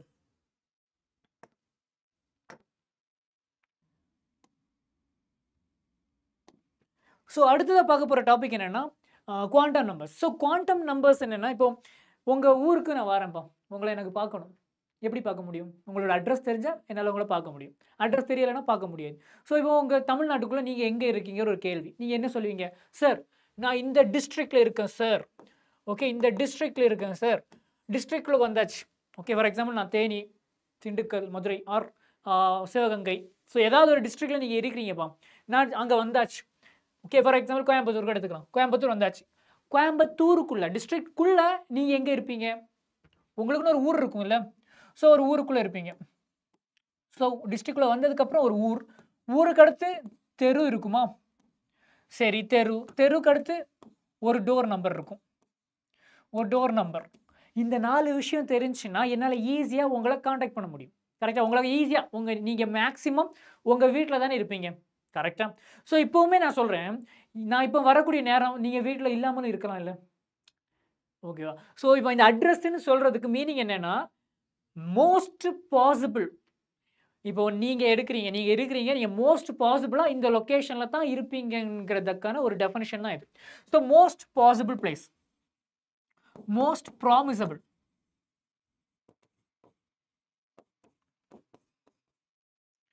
to find you. Okay, உங்களை ரொம்ப மேக்ஸிமம் இங்கே நீங்கள் போனீங்கன்னா உங்களை கண்டுபிடிச்சிடலாம் அப்படிங்கிற மாதிரி இருக்கக்கூடிய பிளேஸ் தானே நான் என்னன்னு சொல்கிறேன், அட்ரஸ்ன்னு சொல்கிறேன். இதே மாதிரி தான் இப்போது ஆட்டம்குள்ளே நான் போகிறேன். ஆட்டம்குள்ளே போகும்போது நியூக்ளியஸ், புரோட்டான், நியூட்ரான் எல்லாம் அப்படி கப்பு சிப்புன்னு நியூக்ளியஸுக்குள்ளே இருக்கும். ஆனால் எலக்ட்ரான் அப்படி கிடையாது, அங்கே எங்கேயுமே மோஷனில் தானே இருக்கும். அப்போ அந்த எலக்ட்ரானை நான் கண்டுபிடிக்கிறதுக்கு நான் என்ன பண்ணுறது? ஸோ அதுக்காக அரைஸ் ஆன ஒரு டேர்ம் தான் என்னென்னா quantum numbers. So quantum numbers எப்படி நமக்கு டிஸ்ட்ரிக்ட் இருக்கோ அதே மாதிரி ஃபர்ஸ்ட் உங்களுக்கு தெரிய வேண்டிய விஷயம் பிரின்சிபல் குவாண்டம் நம்பர். இதில் ஒரு 4 டைப் வரும். எப்படி டிஸ்ட்ரிக்ட், ஊர், தெரு, டோர் நம்பர்லாம் இருக்கும், அதே மாதிரி ஃபர்ஸ்ட் பிரின்சிபல் குவாண்டம் நம்பர் அது முதல்ல உங்களுக்கு தெரியணும். அது தெரிஞ்சிடுச்சா? தெரிஞ்சதுக்கப்புறம் அடுத்து அசிமுத்தல் குவாண்டம் நம்பர், அது அடுத்து. சரி, அசிமுத்தல் குவாண்டம் நம்பர் உங்களுக்கு தெரிஞ்சு, அடுத்து என்ன? Magnetic quantum number. சரி, அதுவும் தெரிஞ்சிருச்சு. அதுக்கடுத்து ஸ்பின் குவாண்டம் நம்பர். இப்படி ஒரு 4 குவாண்டம் நம்பர்ஸ் இருக்கு. அந்த 4மே தெரிஞ்சிச்சுன்னா உங்களால் எக்ஸாக்டா ஒரு எலக்ட்ரான் மோஸ்ட் பாசிபிள், இப்போ நீங்க சொல்றது என்னன்னா மேக்ஸிமம் இங்கே இருக்கலாம் அப்படிதான் சொல்ல முடியுமே தவிர 100% இருக்குன்னு உங்களால சொல்ல முடியாது. எப்படி உங்க அட்ரஸ்ல நீங்க இருப்பீங்களோ இருக்க மாட்டீங்களோ அதே மாதிரி தான் ஒரு எலக்ட்ரான் இருக்குமா இருக்காதான்னு தெரியாது, பட் மேக்ஸிமம் அங்கே இருக்கலாம். Okay, first principal quantum number எதை சொல்லும்னா ஷெல்ஸ் சொல்லும். எஸ், இப்போ நம்ம போர் என்ன சொன்னாரு? ஸ்டேஷனரி ஸ்டேட், ஆர்பிட் ஆர் ஷெல்னு ஒரு விஷயத்தை இன்ட்ரோடியூஸ் பண்ணார்ல. ஸோ இந்த பிரின்சிபல் குவாண்டம் நம்பர் எதை ரீப்ரசென்ட் பண்ணும்னா ஷெல்ஸ் ஆர் எனர்ஜி லெவல்ஸ். ஒவ்வொரு எனர்ஜி லெவல்ஸை ரீப்ரசென்ட் பண்ணது principal quantum number. Azimuthal quantum number என்னன்னா சப் ஷெல்ஸ். என்னன்னா இப்போ ஒவ்வொரு ஷெல்லுக்குள்ளேயும் பார்த்தீங்கன்னா மோர் தென் கொஞ்சம் நிறைய எலக்ட்ரான்ஸ் இருக்கிறனால என்ன ஆகும்னா ஒவ்வொரு எலக்ட்ரான்ஸுக்கு இடையில ரிப்பல்ஷன்லாம் வரும்ல, அந்த ரிப்பல்ஷனால என்ன ஆகும்? அந்த ஒரு எனர்ஜி லெவல் இன்னும் 2 எனர்ஜி லெவலாக ஸ்ப்ளிட் ஆகும். ஸோ சப்ஷெல்ஸ் இருக்கும். ஓகே, அப்போ மேக்னெட்டிக் குவாண்டம் நம்பர் என்ன? ஸோ சப்ஷெல்ஸில் இருக்கக்கூடிய எலக்ட்ரானும் அதோட ஓரியன்டேஷன் இருக்கும்ல, அது ஸ்மூத்தாக போகக்கூடிய பாத்து இருக்கும்ல, ஒவ்வொரு எலக்ட்ரானுக்கும் ஒவ்வொரு ஓரியன்டேஷன் இருக்கும். ஸோ அது ப்ரிஃபரபிள் ஓரியன்டேஷனை சொல்கிறது தான் வந்து மேக்னெட்டிக் குவாண்டம் நம்பர். அதை என்னன்னு சொல்லுவோம்னா ஆர்பிட்டால்னு சொல்லலாம். Preferable orientation, the path, perfect path for electron, அதுதான் ப்ரிஃபரபிள் ஓரியன்டேஷன் தான் ஆர்பிட்டால். ஸ்பின் குவாண்டம் நம்பர் என்னன்னா அதோட மோஷன் எப்படி சுத்திக்கிட்டு இருக்கு. இப்போ பாருங்க, நான் இங்க நிக்கிறேன், நான் இப்படியே சுத்திக்கிட்டு இருப்பேன், ஒண்ணுமே கிடையாது. நம்ம எர்த் எடுத்துக்கோங்க, எர்த்து சன்னை எப்படி சுத்துது? தன்னைத்தானே சுத்திக்கிட்டு எர்த்து சன்னை சுத்துது, கரெக்டா? ஸோ சன்னை எர்த்து தன்னைத்தானே சுத்திக்கிட்டு அப்படியே அதையும் சூரியனையும் சுற்றி வருது இல்லை. இப்போ நான் இங்கே நிற்கிறேன், தன்னைத்தானே சுற்றிக்கிட்டு அப்படியே சூரியனையும் சுற்றிக்கிட்டு இருந்தால் என்ன ஆகும்? அப்படியே கீழே விழுந்து தலை மண்டை தான் உடையும். But anyway, so here earth தன்னைத்தானே சுற்றுற மாதிரி எலக்ட்ரானும் தன்னைத்தானே சுற்றும். ஓகே, அந்த சுற்றுறது அதுதான் நம்ம என்னென்னு சொன்னால் ஸ்பின் பற்றி எப்படி சுற்றுதுன்னு சொல்கிறது இந்த ஸ்பின் குவாண்டம் நம்பர்ஸ். கிளாக் வைஸில் சுற்றுதா ஆன்டி கிளாக் வைஸில் சுற்றுதாங்கிறது spin quantum number. Got it? So இப்போ இன்ச் பை இன்ச் டீட்டெயிலாக பார்க்கலாம். ஸோ பிரின்சிபல் குவாண்டம் நம்பர்னா என்ன? ஆர்பிட்டை சொல்லுது, கரெக்டாக? ஆர்பிட் ஆர் எனர்ஜி லெவல்ஸ், ஒவ்வொரு எனர்ஜி லெவல்ஸை சொல்கிறது பிரின்சிபல் குவாண்டம் நம்பர். இப்போ இது நியூக்ளியஸ்னு வச்சுக்கலாம், இது நியூக்ளியஸ், இங்கே ஒவ்வொரு எனர்ஜி லெவல்ஸ் இருக்குது. இட் மீன்ஸ் ஷெல்ஸ், ஒவ்வொரு ஆர்பிட்ஸ். ஸோ இது ஆர்பிட்னு சொன்னாலும் சரி, ஷெல்ஸ்னு சொன்னாலும் சரி, ஆர் எனர்ஜி லெவல்ஸ்னு சொன்னாலும் சரி, energy levels whatever else. So it's up to you. So இப்போ ஆர்பிட் எடுக்கிறேன், ஒவ்வொரு ஃபர்ஸ்ட் ஆர்பிட், ஒவ்வொரு ஆர்பிட்லையும் கொஞ்சம் எலக்ட்ரான்ஸ் இருக்கும், கரெக்டா? ஸோ இப்போ ஒரு கேள்வி வரும், சார் இப்போ என்கிட்ட 3வது ஆர்பிட் இருக்குது, அதில் எத்தனை எலக்ட்ரான்ஸ் சார் இருக்கும்? மொதல் ஆர்பிட் இருக்குது, அதில் எத்தனை எலக்ட்ரான்ஸ் சார் இருக்கும்? அப்படி ஒவ்வொரு ஆர்பிட்லையும் மேக்ஸிமம் எத்தனை எலக்ட்ரான்ஸ் வைக்க முடியும் அப்படிங்கிற கேள்விக்கான பதில் என்னன்னா 2n². இந்த ஃபார்முலா போட்டிங்கன்னா போதும். ஃபார் எக்ஸாம்பிள் நமக்கு இப்போ செகண்ட் ஷெல்லில் எத்தனை எலக்ட்ரான்ஸ் இருக்கலாம் அப்படி பார்த்தீங்கன்னா என்ன? Second ஷெல்னா n is equal to 2. So இந்த என்னங்கிறது என்னன்னா பிரின்சிபல் குவாண்டம் நம்பரோட simple n. Okay, so n is equal to 2 into 2 power 2 is equal to 2 into 4 is equal to 8. So 8 எலக்ட்ரான்ஸை என்னால் இந்த எல்லுங்கிற பேர் இருக்கக்கூடிய இந்த ஷெல்லில் என்னால் ஃபில் பண்ண முடியும். Okay, so கேங்கிறது first shell, எல்லுங்கிறது second shell, எம்ங்கிறது third shell. And after that energy of an orbit, each orbit எப்படி நம்ம ஆல்ரெடி போர்ஸோட ஃபார்முலாவில் பார்த்தது தான், 2π² me⁴n² h², தட்ஸ் இட். இந்த ஃபார்முலா அப்படியே தான் வரும். அண்ட் இது உங்களோட ஹோம்ஒர்க் தான். ஐ திங்க் இது வந்து உங்களுக்கு 3rd ஹோம்ஒர்க்னு நினைக்கிறேன். I think 3rd or 4th, தேர்டுன்னு நினைக்கிறேன். So now here number of electrons possible in fourth shell. இது நீங்க தான் கால்குலேட் பண்ணனும். fourth shellனா n is equal to 4 மா. Principal quantum number n is equal to 4. Next பாத்தீங்கன்னா azimuthal quantum number. Azimuthal quantum numberனா நான் இப்ப சொன்னதுதான். நியூக்ளியஸ் இருக்கு. நியூக்ளியஸ்ல இருந்து ஒவ்வொரு எனர்ஜி லெவல்ஸ் இருக்கு கரெக்ட்டா? இப்போ போர் வந்து எப்பவுமே அட்ராக்ஷன் மட்டும் தான் பார்த்தாரு. எலக்ட்ரானுக்கு ரிப்பல்ஷன் வரத பார்க்கல. இப்போ yes first n is equal to 1ங்கிறது பிரச்சனை கிடையாது. But n is equal to 2 ன்னு வரும்போது என்ன ஆகுதுன்னா அந்த உள்ள இருக்கக்கூடிய எலக்ட்ரான்ஸ் அதோட எலக்ட்ரான் ரிப்பல்ஷன்ஸ் எல்லாம் இருக்கும்ல. அந்த ரிப்பல்ஷன் காரணமாட்டு அது கொஞ்சமா ஸ்ப்ளிட் ஆகும். இப்போ second n is equal to 2 னா ரெண்டு லைன்ஸ் வரும். அப்ப n is equal to மூணாவது ஷெல் போகும்போது என்ன ஆகும்னா மூணா மாறிடும். 3 சப் ஷெல்ஸ் வந்துரும். ஷெல் இது ஆர்பிட் தான். ஆனா அது என்ன ஆகுனா மூணா உடைஞ்சிருக்கும். ஓகே. சோ இது ஒரு எனர்ஜி லெவல். n2 னு பாத்தீங்கன்னா அது அடுத்த எனர்ஜி லெவல். n3 னு பாத்தீங்கன்னா அதுல 3 எனர்ஜி மூணு லெவல்ஸ் இருக்கும். ஓகேவா? சோ ஜஸ்ட் இப்போ உங்க வீட்டுக்குள்ள நான் வரேன். சில வீட்ல ஒரு ரூம் இருக்கும். இப்போ n1 இருக்குல்ல ஃபர்ஸ்ட் ஷெல். அந்த வீட்டுக்குள்ள போனீங்கன்னா ஒரே ஒரு ரூம் தான் இருக்கும். n2 ல போனீங்கன்னா 2 ரூம் இருக்கும். 3 ல போனீங்கன்னா 3 ரூம் இருக்கும். இதே லாஜிக் தான். ஓகேவா? சோ இப்போ பாத்தீங்கன்னா first shell n is equal to 1 னா அதுல azimuthal quantum number எத்தனை பாசிபிள் னு பாத்தீங்கன்னா 2 பாசிபிள். azimuthal quantum number எப்படி ரெப்ரசன்ட் பண்ணலாம்னா L ஸ்மால் லெட்டர் L ல ரெப்ரசன்ட் பண்ணலாம். ஓகே.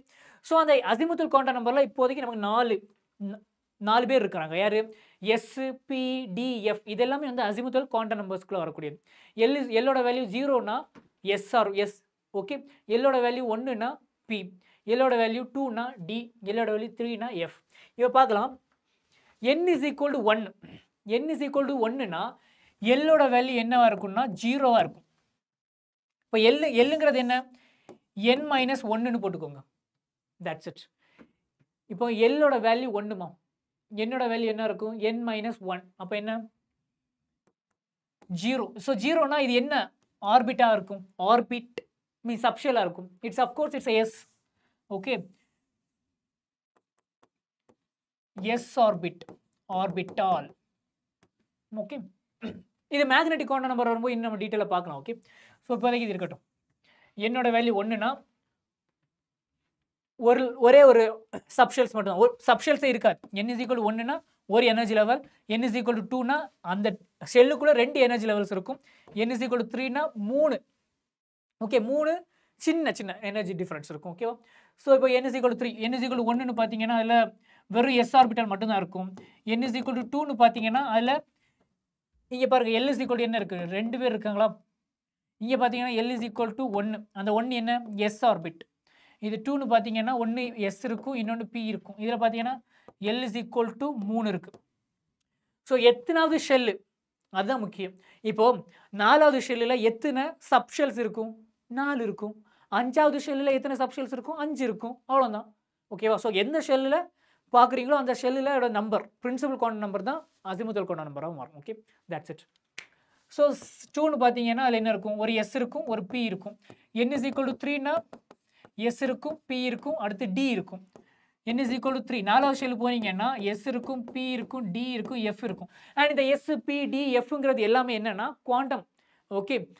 குவாண்டம் மெக்கானிக்ஸ்ல வரக்கூடிய சில ஸ்பெக்ட்ரோஸ்கோபிக் டேர்ம்ஸ்னு சொல்லுவாங்க. ஓகே. அதோட அப்சர்வ் பண்ணி அந்த எலக்ட்ரான் அந்த இடத்துல எப்படி அப்சர்வ் அதை ப்ராப்பரா எக்ஸ்பெரிமெண்டல் டேட்டால அப்சர்வ் பண்ணி அதோட பிசிக்கல் ப்ராப்பர்ட்டிஸை வச்சு கொடுத்த பேர்.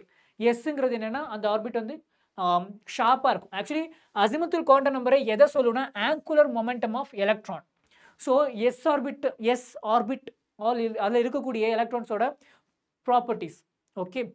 ஸோ அது வந்து ஷார்ப் ஸ்பெக்ட்ரோமீன் இதெல்லாம் quantum mechanical terms. Okay. So இதெல்லாமே எஸ் ஷார்ப், பிங்கிறது பிரின்சிபல் அண்ட் டிங்கிறது டிஃப்யூஸ், எஃப்ங்கிறது ஃபண்டமெண்டல். ஓகேவா? ஸோ ஆங்குலர் மொமெண்டம் ஆஃப் எலக்ட்ரானை ரீப்ரசென்ட் பண்ணக்கூடியதான் நம்மளோட azimuthal quantum நம்பர்.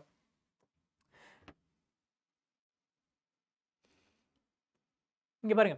ஸோ இதுல ஒரு எலக்ட்ரான் 2 எலக்ட்ரான்ஸ் இருக்கும். அது ஒரு பர்டிகுலரான ஒரு ஆங்குலர் மொமெண்டத்தில் இருக்கும். இங்க பாத்தீங்கன்னா கொஞ்சம் எலக்ட்ரான்ஸ் இருக்கும். அங்க 2 டைப் ஆஃப் ஆங்குலர் மொமெண்டம்ஸ் இருக்கும். அந்த 2 டைப் ஆஃப் ஆங்குலர் மொமெண்டம் தான் இந்த L is equal to 2. இந்த மூணாவது ஷெல்ல போனீங்கன்னா 3 டைப் ஆஃப் ஆங்குலர் மொமெண்டம்ஸ் இருக்கும். ஓகேவா? So that's it. Based on angular momentum.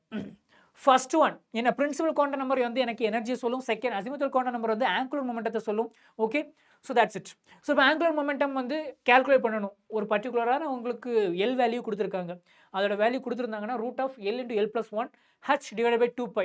இந்த ஹச் டிவைட் பை 2π இருக்குல்ல, ஹச் டிவைட் பை 2π இதை ஹச் பார்னு கூட மென்ஷன் பண்ணலாம். Okay, it's not big deal. So L root of L into L plus one H divide by 2π போட்டிங்கன்னா angular momentum calculate பண்ணிடலாம். Okay, ஒரு எலக்ட்ரானோட angular momentum. Next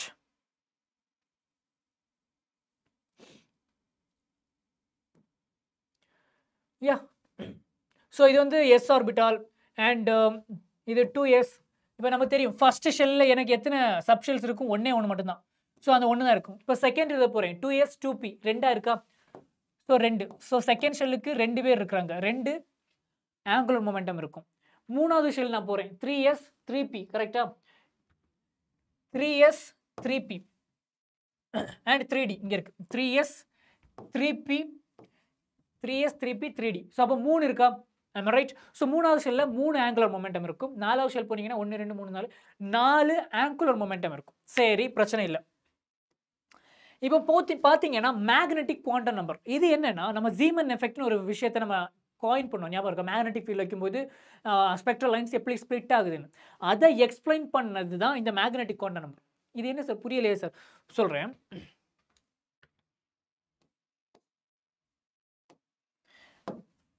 azimuthal quantum நம்பர்னா என்ன, ஒரு எலக்ட்ரானோட ஸ்பெசிஃபிக்கான angular momentum.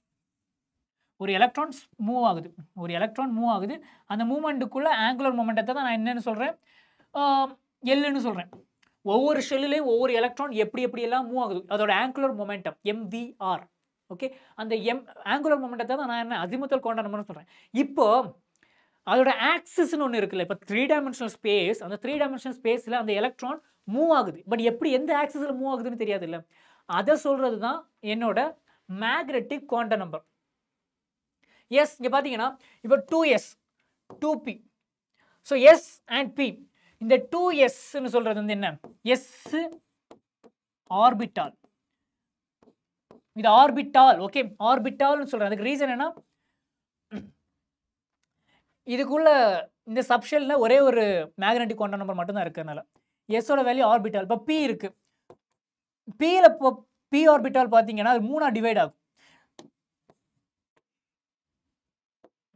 S, இப்போ S ஆர்பிட்டாலில் subdivisions கிடையாது, ஒன்றே ஒன்று தான் இருக்கும். இப்போ ஈவன் நீங்கள் மேக்னெட்டிக் ஃபீல்டெல்லாம் அப்ளை பண்ணாலுமே சரி எஸ் ஆர்பிட்டாலாக தான் இருக்கும்.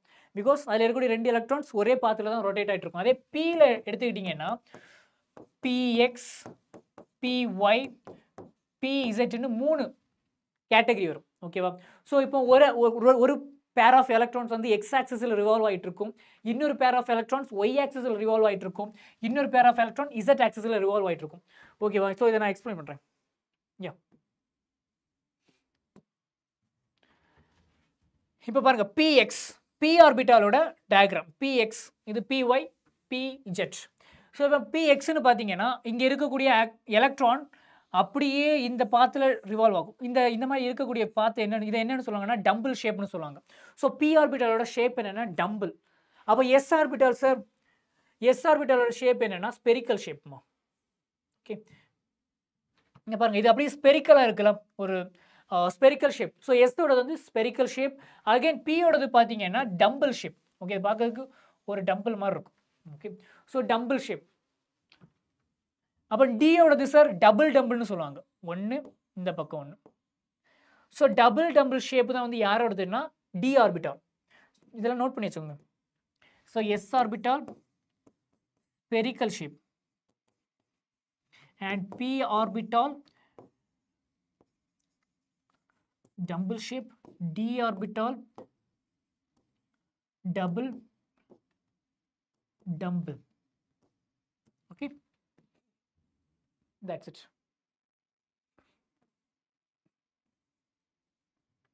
So p orbitalல 3 subdivisions இருக்கு. ஒன்னு என்ன px, இன்னொன்னு என்ன py. So py ல எலக்ட்ரானோட பாத் y ஆக்சிஸ்ல அப்படி ரிவால்வ் ஆயிட்டு இருக்கும். அகைன் pz ன்னு எடுத்தீங்கன்னா z பாத்ல ரிவால்வ் ஆயிட்டு இருக்கும். That's it. இவ்வளவுதான். ஜஸ்ட் ஆங்குலர் மொமெண்டம் எல்லாமே ஓகே தான், சேம் தான், பிரச்சனை இல்லை. பட் அது ப்ரிஃபரன்ஷியல் ஓரியன்டேஷன், அது ப்ரிஃபரபிள் ஓரியன்டேஷனை தான் எனக்கு என்ன மேக்னெட்டிக் குவாண்டம் நம்பராக மாறும். ஃபர்ஸ்ட் எனர்ஜி லெவல், எனர்ஜி லெவலில் இருந்து போகும்போது ஆங்குலர் மொமெண்டம்னு வரும். ஆங்குலர் மொமெண்டத்தில் எலக்ட்ரான்ஸ் எல்லாமே வந்து ஒரு பர்டிகுலர் மொமெண்டத்தில் மூவ் ஆகிட்டு இருக்கு. அதுதான் எனக்கு angular mean like azimuthal quantum நம்பர்னு வரும். அசிமுத்தல் குவாண்டம் நம்பருக்கு அடுத்து நீங்கள் போனீங்கன்னா அங்கே அதே தான் ஆர்பிட்டால் தான். அந்த ஆர்பிட்டில் ப்ரிஃபரன்ஷியல் பாத் இருக்கும், ப்ரிஃபரபிள் பாத். இப்போ எக்ஸ் ஆக்சிஸில் ஒன்று, இப்போ பியில் பி வந்து பார்த்தீங்கன்னா 3 டிவைட் ஆகும், பிஎக்ஸ் பிஒய் பிஇசெட். இதே மாதிரி இப்போ டி ஆர்பிட்டால் பார்த்தீங்கன்னா, ஸோ டி ஆர்பிட்டால் பார்த்தீங்கன்னா எப்படி டிவைட் ஆகும்னா 5 டிவைட் ஆகும். எப்படி dxy, dyz, dzx and dx square minus y square, then finally dz square.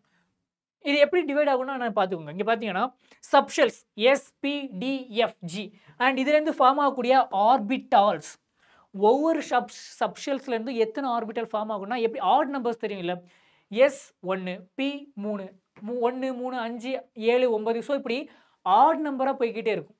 எஸ்ஸில் ஒரே ஒரு சப்ஷெல் மீன் ஒரே ஒரு ஆர்பிட்டால் தான் இருக்கும். எஸ்ஸுங்கிற சப்ஷெல்லில் ஒரே ஒரு ஆர்பிட்டால் இருக்கும். பிங்கிற சப்ஷெல்லில் 3 ஆர்பிட்டால்ஸ் இருக்கும். டிங்கிற சப்ஷெல்லில் 5 ஆர்பிட்டால்ஸ் இருக்கும். எஃப்ங்கிறதுல 7 ஆர்பிட்டால்ஸ் இருக்கும். ஜிங்கிறது 9 ஆர்பிட்டால்ஸ் இருக்கும். ஓகேவா? இப்போ பார்த்தீங்கன்னா மேக்னெட்டிக் குவாண்டம் நம்பர்ஸோட வேல்யூ என்னன்னா, if you know the value of L, இப்போ பாருங்க சப்ஷெல்ஸ் இதோட எல் வேல்யூ என்ன, எஸ்ஸுக்கு என்ன எல் வேல்யூ வரும், 0 வரும். Okay, S L value of S orbital வந்து 0, பிக்கு வந்து 1 வரும், டிக்கு 2, இதுக்கு 3, இதுக்கு 4. இப்போ பார்க்கலாம். இப்போ எனக்கு சார் எனக்கு டியோட நம்பர் ஆஃப் டியில் ஃபார்ம் ஆகக்கூடிய ஆர்பிட்டால்ஸ் எனக்கு வேணும்னா என்ன பண்ணுறது, டியோட எல் வேல்யூ என்ன, what is azimuthal quantum number of D, L is equal to 2. அப்போ அதில் ஃபார்ம் ஆகக்கூடிய எம் மேக்னெட்டிக் குவாண்டம் நம்பர் என்னவா இருக்கும், -2 to +2, ஆட்டோமேட்டிக்காக -2 -1 -2 -1 0 +1 +2 ஓவராலாக என்ன 5 இருக்கா, இங்கே 5 இருக்காமா, that's it. okay, so that's it, simple. so ஷார்ட்டாக மேக்னெட்டிக் குவாண்டம் நம்பரோட சிம்பிள் என்னன்னா, இதில் எம்எஸ் வராது, எம்எல் வரும், எம்எல்னு வரும். ஓகே, ஸோ மேக்னெட்டிக் குவாண்டம் நம்பரோட சிம்பிள் என்ன, எம்எல்னு போடுவாங்க. Okay, magnetic quantum number ML. got it? so just if you know azimuthal quantum number, அதுலேருந்து +1லேருந்து -1 போட்டாலே போதும். நான் வேணா azimuthal quantum number one second நான் எழுதுறேன். ஓகே,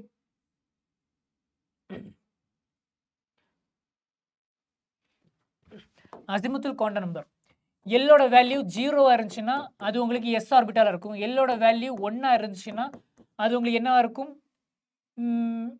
பி ஆர்பிட்டாலாக இருக்கும். எல்லோட வேல்யூ 2 இருந்துச்சுன்னா அதுக்கு மீனிங் என்ன, டி. எல்லோட வேல்யூ 3 இருந்துச்சுன்னா அதுக்கு மீனிங் எஃப். இங்கே நீங்கள் பார்த்தீங்கன்னா தெரியும் n is equal to 1, n is equal to 2. இந்த n is equal to 2னா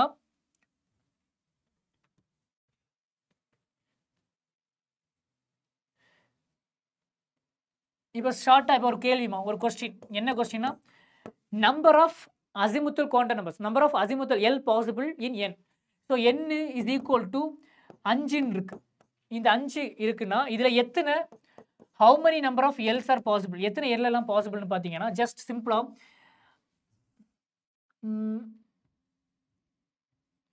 L is equal to 0 1 2 3 4 5 இப்படி எழுதினா போதும். 0லேருந்து 5 வரைக்கும் இங்கே என்னங்கிற நம்பர் இருக்குல்ல, என்னங்கிற நம்பர் வரைக்கும் 0லேருந்து அந்த நம்பர் வரைக்கும் நீங்கள் எழுதினாலே போதும், வேறு அதுக்கு மேலே போக வேண்டாம். வெயிட் இல்லை ஜஸ்ட் 0 to n-1 அப்படி நீ எழுதினா கூட ஓகே. ஸோ உங்களோட எல்லோட வேல்யூ வேணுமா, 0லேருந்து n-1 போட்டாலே போதும். got it? 0 1 2 3 4. இப்போ பார்த்தீங்கன்னா தெரியும், இப்போ n is equal to 3. இதில் எத்தனை எல் இருக்குன்னா l is equal to 0 1 இருக்கும், இது l is equal to 0. Okay, first இருக்கிறது l is equal to 0, அடுத்தது l is equal to 1, மூணாவது இருக்கிறது l is equal to 2, angular momentum 0. அப்படின்னா இது ஃபர்ஸ்ட் ஒன்று எஸ், இது பி, அடுத்தது டி. இதுதான் மீனிங். ஐ திங்க் உங்களுக்கு புரிஞ்சிருக்கும்னு நினைக்கிறேன். ஓகே,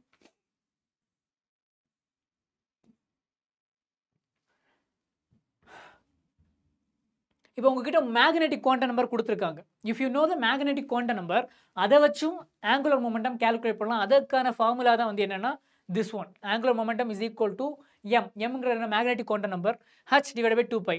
இது என்னமா h பாரா இவ்வளோதான். Okay, so m is equal to magnetic quantum number.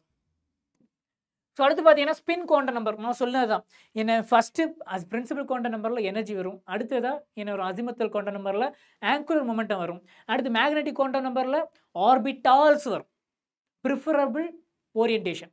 Magnetic ஃபீல்டெல்லாம் வைக்கும்போது இந்த ஸ்பெக்ட்ரல் லைன் ஸ்ப்ளிட் ஆகுதுன்னு பார்த்தோம்ல, ஜீமன் எஃபெக்ட், அதை பேஸ் பண்ணி நான் மேக்னெட்டிக் குவாண்டம் நம்பர் பார்த்தாச்சு. அடுத்து ஸ்பின் குவாண்டம் நம்பர். இது என்னன்னா எலக்ட்ரானோட செல்ஃப் ரொட்டேஷன். ஓகேவா, எலக்ட்ரானோட செல்ஃப் ரொட்டேஷனை தான், தன்னைத்தானே சுத்தக்கூடியது தான் ஸ்பின் குவாண்டம் நம்பர். இதில் வெறும் ரெண்டு பாசிபிலிட்டிஸ் தான் இருக்கும். என்ன, ஒன்று கிளாக் வைஸ் ரொட்டேஷன், இன்னொன்று anti clock wise rotation. So and இதோட சிம்பிள் பார்த்தீங்கன்னா எம்எஸ்ன்னு சொல்லுவாங்க. ஓகே, ஸோ இந்த எஸ்ஸோட வேல்யூ எப்போவுமே ப்ளஸ் ஆர் மைனஸ் ஹாஃப் தான். ப்ளஸ் ஹாஃப் மைனஸ் ஹாஃப், ஒன்று கிளாக் வைஸ், இன்னொன்று ஆன்டி கிளாக் வைஸ், அவ்வளோதான். இப்போ இந்த ஸ்பின்னோட வேல்யூ உங்களுக்கு தெரியும். ஸ்பின் வேல்யூ வச்சுக்கிட்டு உங்களுக்கு ஆங்குலர் மொமெண்டம், இப்போ ஸ்பின் இப்போ தன்னைத்தானே சுற்றும் போதும் ஒரு ஆங்குலர் மொமெண்டம் கிரியேட் ஆகும். அதோட ஆங்குலர் மொமெண்டத்தை எப்படி கால்குலேட் பண்ணுறதுன்னா root of S into S plus 1 H பார். ஓகேவா, H bar. Okay, that's it. So இந்த ஜஸ்ட் எப்படி நமக்கு எல்லோட ஃபார்முலா நம்ம என்ன பார்த்தோம், எல்லோட ஃபார்முலாங்க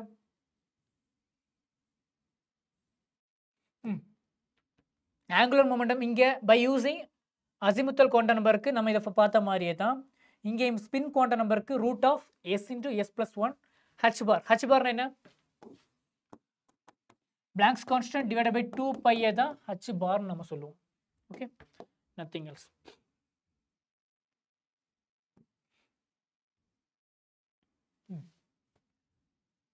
ஸோ இப்போ ஸ்பின் ஆங்குலர் மொமெண்டத்தோட ஃபார்முலா பார்த்தீங்கன்னா இங்கே என்ன, ரூட் ஆஃப் எஸ். எஸ்ஸோட வேல்யூ எப்போவுமே ப்ளஸ் ஆர் மைனஸ் ஹாஃபாக தானே இருக்கும். ஸோ அப்படி அந்த வேல்யூ நீங்கள் சப்ஸ்டியூட் பண்ணீங்கன்னா உங்களுக்கு ஸ்பின்னால், இப்போ தன்னைத்தானே சுற்றுறனால கிரியேட் ஆகக்கூடிய ஆங்குலர் மொமெண்டம் இருக்குல்ல, அதை ஈஸியாக கால்குலேட் பண்ணலாம். எப்படி, √3/2 ஹச் பார். ஓகே, ஸோ இந்த வேல்யூ வந்து கிடைக்கும். பிகாஸ் தன்னைத்தானே சுற்றுது. இப்போ clock wise half, anti clock wise minus half. Okay, that's it. So அந்த வேல்யூ நம்ம சப்ஸ்டியூட் பண்ணிங்கன்னா ஆட்டோமேட்டிக்காக இந்த √3/2ங்கிற வேல்யூ கிடைக்கும். இல்லை சார், ஸ்பின் மேக்னெட்டிக் மொமெண்டம் எனக்கு வேணும். ஆங்குலர் மொமெண்டம் ஸ்பின்னால கிரியேட் ஆன ஆங்குலர் மொமெண்டம் √3/2. ஆங்குலர் மொமெண்டம் வேற, மேக்னெட்டிக் மொமெண்டம் வேற. அதனால மைண்டில் வச்சுக்கோங்க. ஆங்குலர் மொமெண்டம்னா மோஷன், வெலாசிட்டி, அது மோஷன் இருக்கும். But magnetic மொமெண்டம்ங்கிறது magnetic property. நம்ம இதை டீட்டெயிலாக இன்னும் கோஆர்டினேஷன் கெமிஸ்ட்ரியில் நம்ம டிஸ்கஸ் பண்ணுவோம். ஓகே, ஸோ இந்த ஸ்பின்னால உருவாகக்கூடிய மேக்னெட்டிக் மொமெண்டத்தை கால்குலேட் பண்ணுறது என்னன்னா root of n into n+2. என்னங்கிறது என்ன, number of unpaired electrons. n into n+2. இந்த bmங்கிறது என்னன்னா போர் மேக்னட்டான். ஓகே, ஸோ இதெல்லாம் magnetic momentum. So spin angular மொமெண்டத்தையும் spin magnetic மொமெண்டத்தையும் miss பண்ணிடாதீங்க. ஸ்பின் ஆங்குலர் மொமெண்டம் வந்து ஃபிக்ஸ்ட் √3/2 ஹச் பார். ஆனால் ஸ்பின் மேக்னெட்டிக் மொமெண்டம்னு பார்த்தீங்கன்னா வெளியே mean it's depends on number of unpaired electrons. That's it. இப்போ shape of S orbital நம்ம already principal quantum நம்பரில் வந்து S orbital mean like ஒவ்வொரு எனர்ஜி லெவல்ஸை பார்த்தோம் இல்லை. இப்போ கொஞ்சம் டீட்டெயில்டாக இப்போ எக்ஸாம்ஸில் வந்து இதை கொஞ்சம் கேட்பாங்கப்பா. என்னென்னா எஸ் ஆர்பிட்டால் இருக்குல்ல, அதோட கிராஃப் கொடுத்து கேட்பாங்க.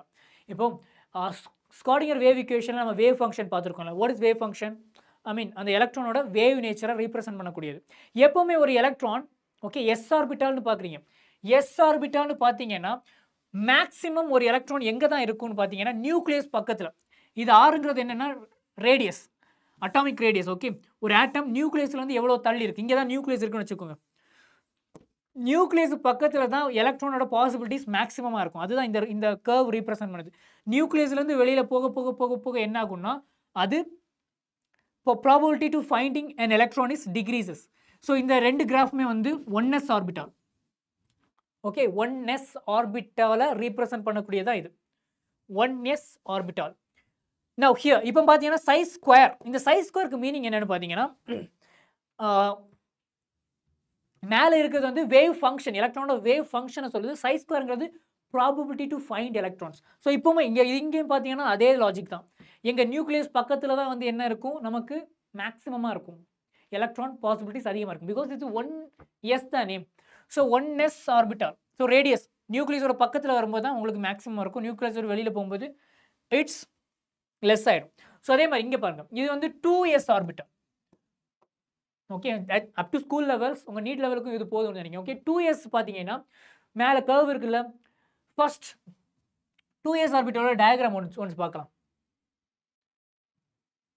இங்கே பாருங்க, 2s ஆர்பிட்டல், இதுதான் 2s ஆர்பிட்டல். இதில் பார்த்தீங்கன்னா நடுவில் கொஞ்சோண்டு எலக்ட்ரான் டென்சிட்டி இருக்குது, அதுக்கடுத்து வெளியில் கொஞ்சம் இருக்குது. கரெக்டாக? ஸோ இதுதான் இதோட கர்வ். நீங்கள் வரையும்போது எப்படி இருக்குன்னா, ஃபர்ஸ்ட் நியூக்ளியஸ் பக்கத்தில் கொஞ்சம் ஹையாக இருக்கும், அடுத்து பார்த்தீங்கன்னா கீழே வந்துடும். இதுக்கான காரணம் பாருங்க,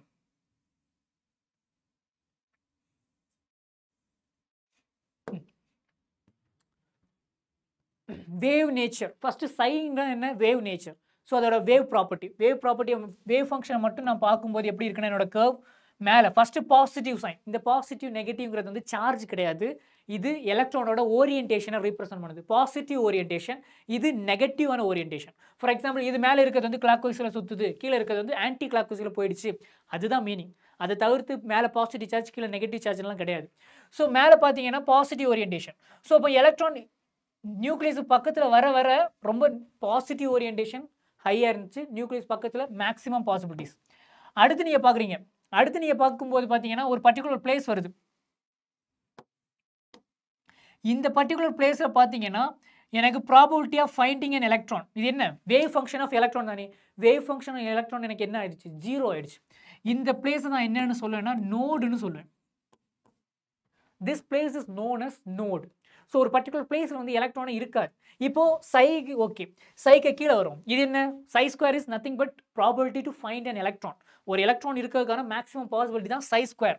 இங்கே பார்த்தீங்கன்னா ஃபர்ஸ்ட் நியூக்ளியஸ் பக்கத்தில் எஸ் ஆர்பிட்டால், நியூக்ளியஸ் பக்கத்தில் நல்லா நோட் பண்ணிக்கோங்க, எஸ் ஆர்பிட்டால் தான் நியூக்ளியஸோட பக்கத்தில் மேக்ஸிமம் டென்சிட்டி இருக்கும். மீன் எலக்ட்ரான் மேக்ஸிமம் நியூக்ளியஸ் பக்கத்தில் இருக்கிற மாதிரி தான் பாசிபிள் இருக்கும். ஆனால் பி ஆர்பிட்டாலுக்குலாம் அப்படி இருக்காது.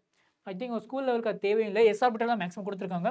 So chi square, so nucleus பக்கத்தில் மேக்ஸிமமாக இருக்கும், இங்கே தான் மேக்ஸிமம் பாசிபிள் இருக்கும்.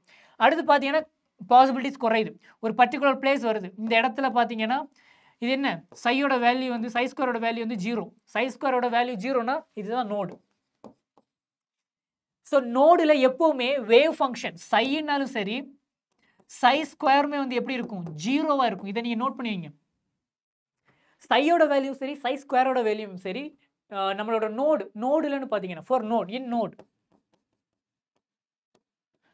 நோட் சையோட வேல்யூ சை ஸ்கொயரோட வேல்யூ 0 தான். ஓகேவா? ஸோ தென் மறுபடியும் இன்க்ரீஸ் ஆகுது. இப்போவே பாருங்கள், இந்த 0 வருது, மறுபடியும் கீழே வரும்போது என்ன, சையோட வேல்யூ சேஞ்ச் ஆகுதா, ஐ மீன் கொஞ்சம் கொஞ்சமாக கூடுதா, கீழே வர வர வேவ் நேச்சரும் கூடுது, அதான் ரீசன். ஓகே, ஸோ இது for shape of 2s orbital. இவன் 2p ஆர்பிட்டால் என்ன பார்த்தது தான், tumble shape. s orbital spherical, p orbital tumble shape. x ஆக்சிஸில் இருந்துச்சுன்னா px, y ஆக்சிஸில் இருந்துச்சுன்னா py, z ஆக்சிஸில் இருந்துச்சுன்னா pz.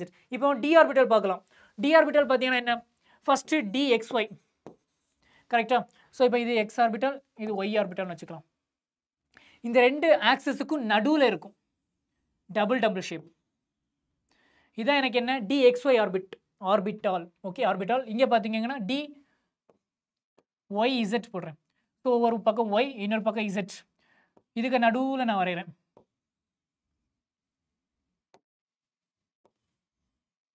இது வந்து எனக்கு என்ன, dzy ஆர் அடுத்து dxz, ஒரு பக்கம் x, இன்னொரு பக்கம் z ஆக்சிஸ். இவங்க ரெண்டு பேத்துக்கு நடுவில் நான் ஒரு டபுள் வரைகிறேன். அதான் எனக்கு dz(x).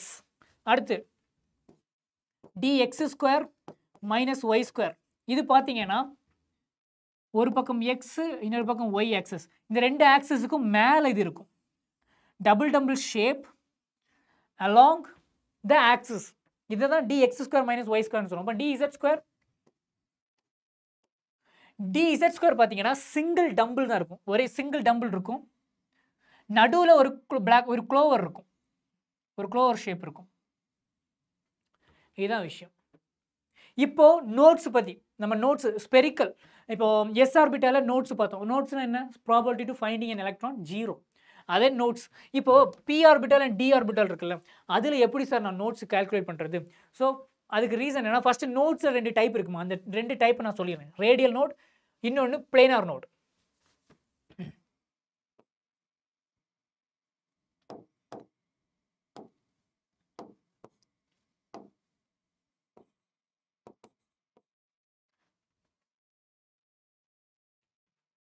ரேடியல் நோட், இன்னொன்று என்ன, planar note. Radial note, planar note. இப்போ பார்க்கலாம். What is S orbital? S orbital spherical shape தானே.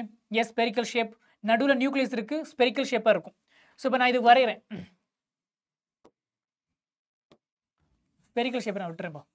நடுவில் நியூக்ளியஸ் இருக்கு, நியூக்ளியஸுக்கு வெளியில் யார் இருக்கா, என்னோட எலக்ட்ரான்ஸ் இருக்கு, எலக்ட்ரான் சுற்றுது.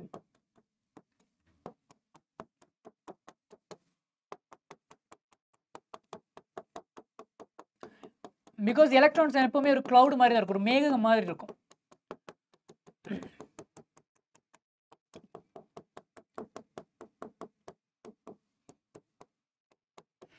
ஓகே,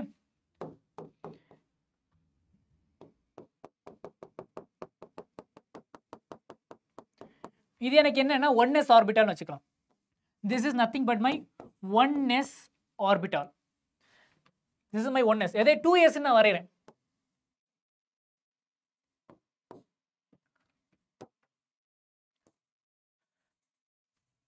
இங்கே வரைகிறேன். 2sன்னு வரையும் போது என்ன ஆகும்னா, நல்லா பார்த்துக்கோங்க. ஓகே, ஃபஸ்ட்டு இங்கே கொஞ்சம் நம்ம தான் அந்த கிராஃப் பார்த்துருக்கோம் இல்லை, கிராஃபில் எப்படி இருந்துச்சு, ஃபஸ்ட்டு நியூக்ளியஸ் பக்கத்தில் கொஞ்சம் எலக்ட்ரான் இருந்துச்சு, கரெக்டாக? ஓகே, அடுத்து ஒரு நோடு வந்துச்சு, கரெக்டாக? ஜஸ்ட் இங்கே எப்படி இருந்துச்சு உங்களுக்கு, 1sக்கு பிரச்சனை இல்லை, தொடக்கத்தில் முடியாத வரைக்கும் ஒரே மாதிரி தான் இருந்துச்சு, ப்ராப்ளமே இல்லை. ஆனால் 2sன்னு வரும்போது நியூக்ளியஸ் பக்கத்தில் கொஞ்சம் ஹை எலக்ட்ரான் டென்சிட்டி இருந்துச்சு, நடுவில் ஒரு நோடு வருது, அடுத்து வருது, கரெக்டாக?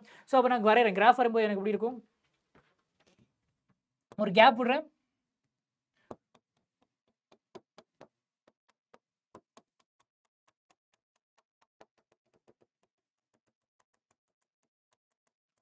இந்த மாதிரி வரும். பார்த்தீங்கன்னா நடுவில் இந்த ஒரு பர்டிகுலர் ரீஜன் பார்த்தீங்கன்னா ஒன்றுமே இல்லை, நோடு. இதை தான் நம்ம என்னென்னு சொல்லணும், நோட்ஸ்னு சொல்லலாம். இப்போ பார்த்தீங்கன்னா இது 1s. 1sல உங்களுக்கு ஏதாவது டிஃப்ரென்ஸ் இருக்கா? நோட்ஸே இல்லை. ஃபார் 1sன்னு பார்த்தீங்கன்னா அதில் நோட்ஸே கிடையாது.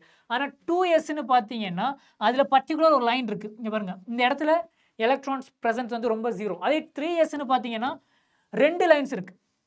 அண்ட் இந்த லைன்ஸ் எல்லாம் இந்த நோடு வந்து பார்த்தீங்கன்னா ஸ்பெரிக்கலாக இருக்கும். ஸோ இந்த நோட்ஸை தான் நம்ம என்னென்னு சொல்லணும்னா ஸ்பெரிக்கல் நோட்ஸ்னு சொல்லுவோம். So this is nothing but my spherical notes. But இப்போ ரேடியல் நோடுன்னு எடுக்கிறேன். Spherical notes புரிஞ்சுல? So spherical note R இதை ஆங்குலர் நோடுன்னு சொல்லுவாங்க. Sorry, spherical note R radial note அப்படின்னா என்ன, ஒரு ஸ்பியர் மேலே உருவானது, த note created by a Spears, அது வந்து எனக்கு என்ன, ரேடியல் ஆர் ஸ்பெரிக்கல் நோட்ஸ். இப்போ அடுத்த case planar note R angular note. இது யார் யாருக்கு இடையில வரும்னா, பிரின்சிபல் குவாண்டம் நம்பர்ஸ் வந்து 1 2 3, for example p orbital, d orbital, f orbital, அந்த ஆர்பிட்டால்ஸுக்கு வந்து எனக்கு என்ன வரும்னா பிளேனார் நோட்ஸ் வரும். இப்போ ஃபார் எக்ஸாம்பிள் இப்போ பாருங்க, இது single tumble. Okay, so tumble shape. இந்த டம்பிள் ஷேப்பில் பார்த்தீங்கன்னா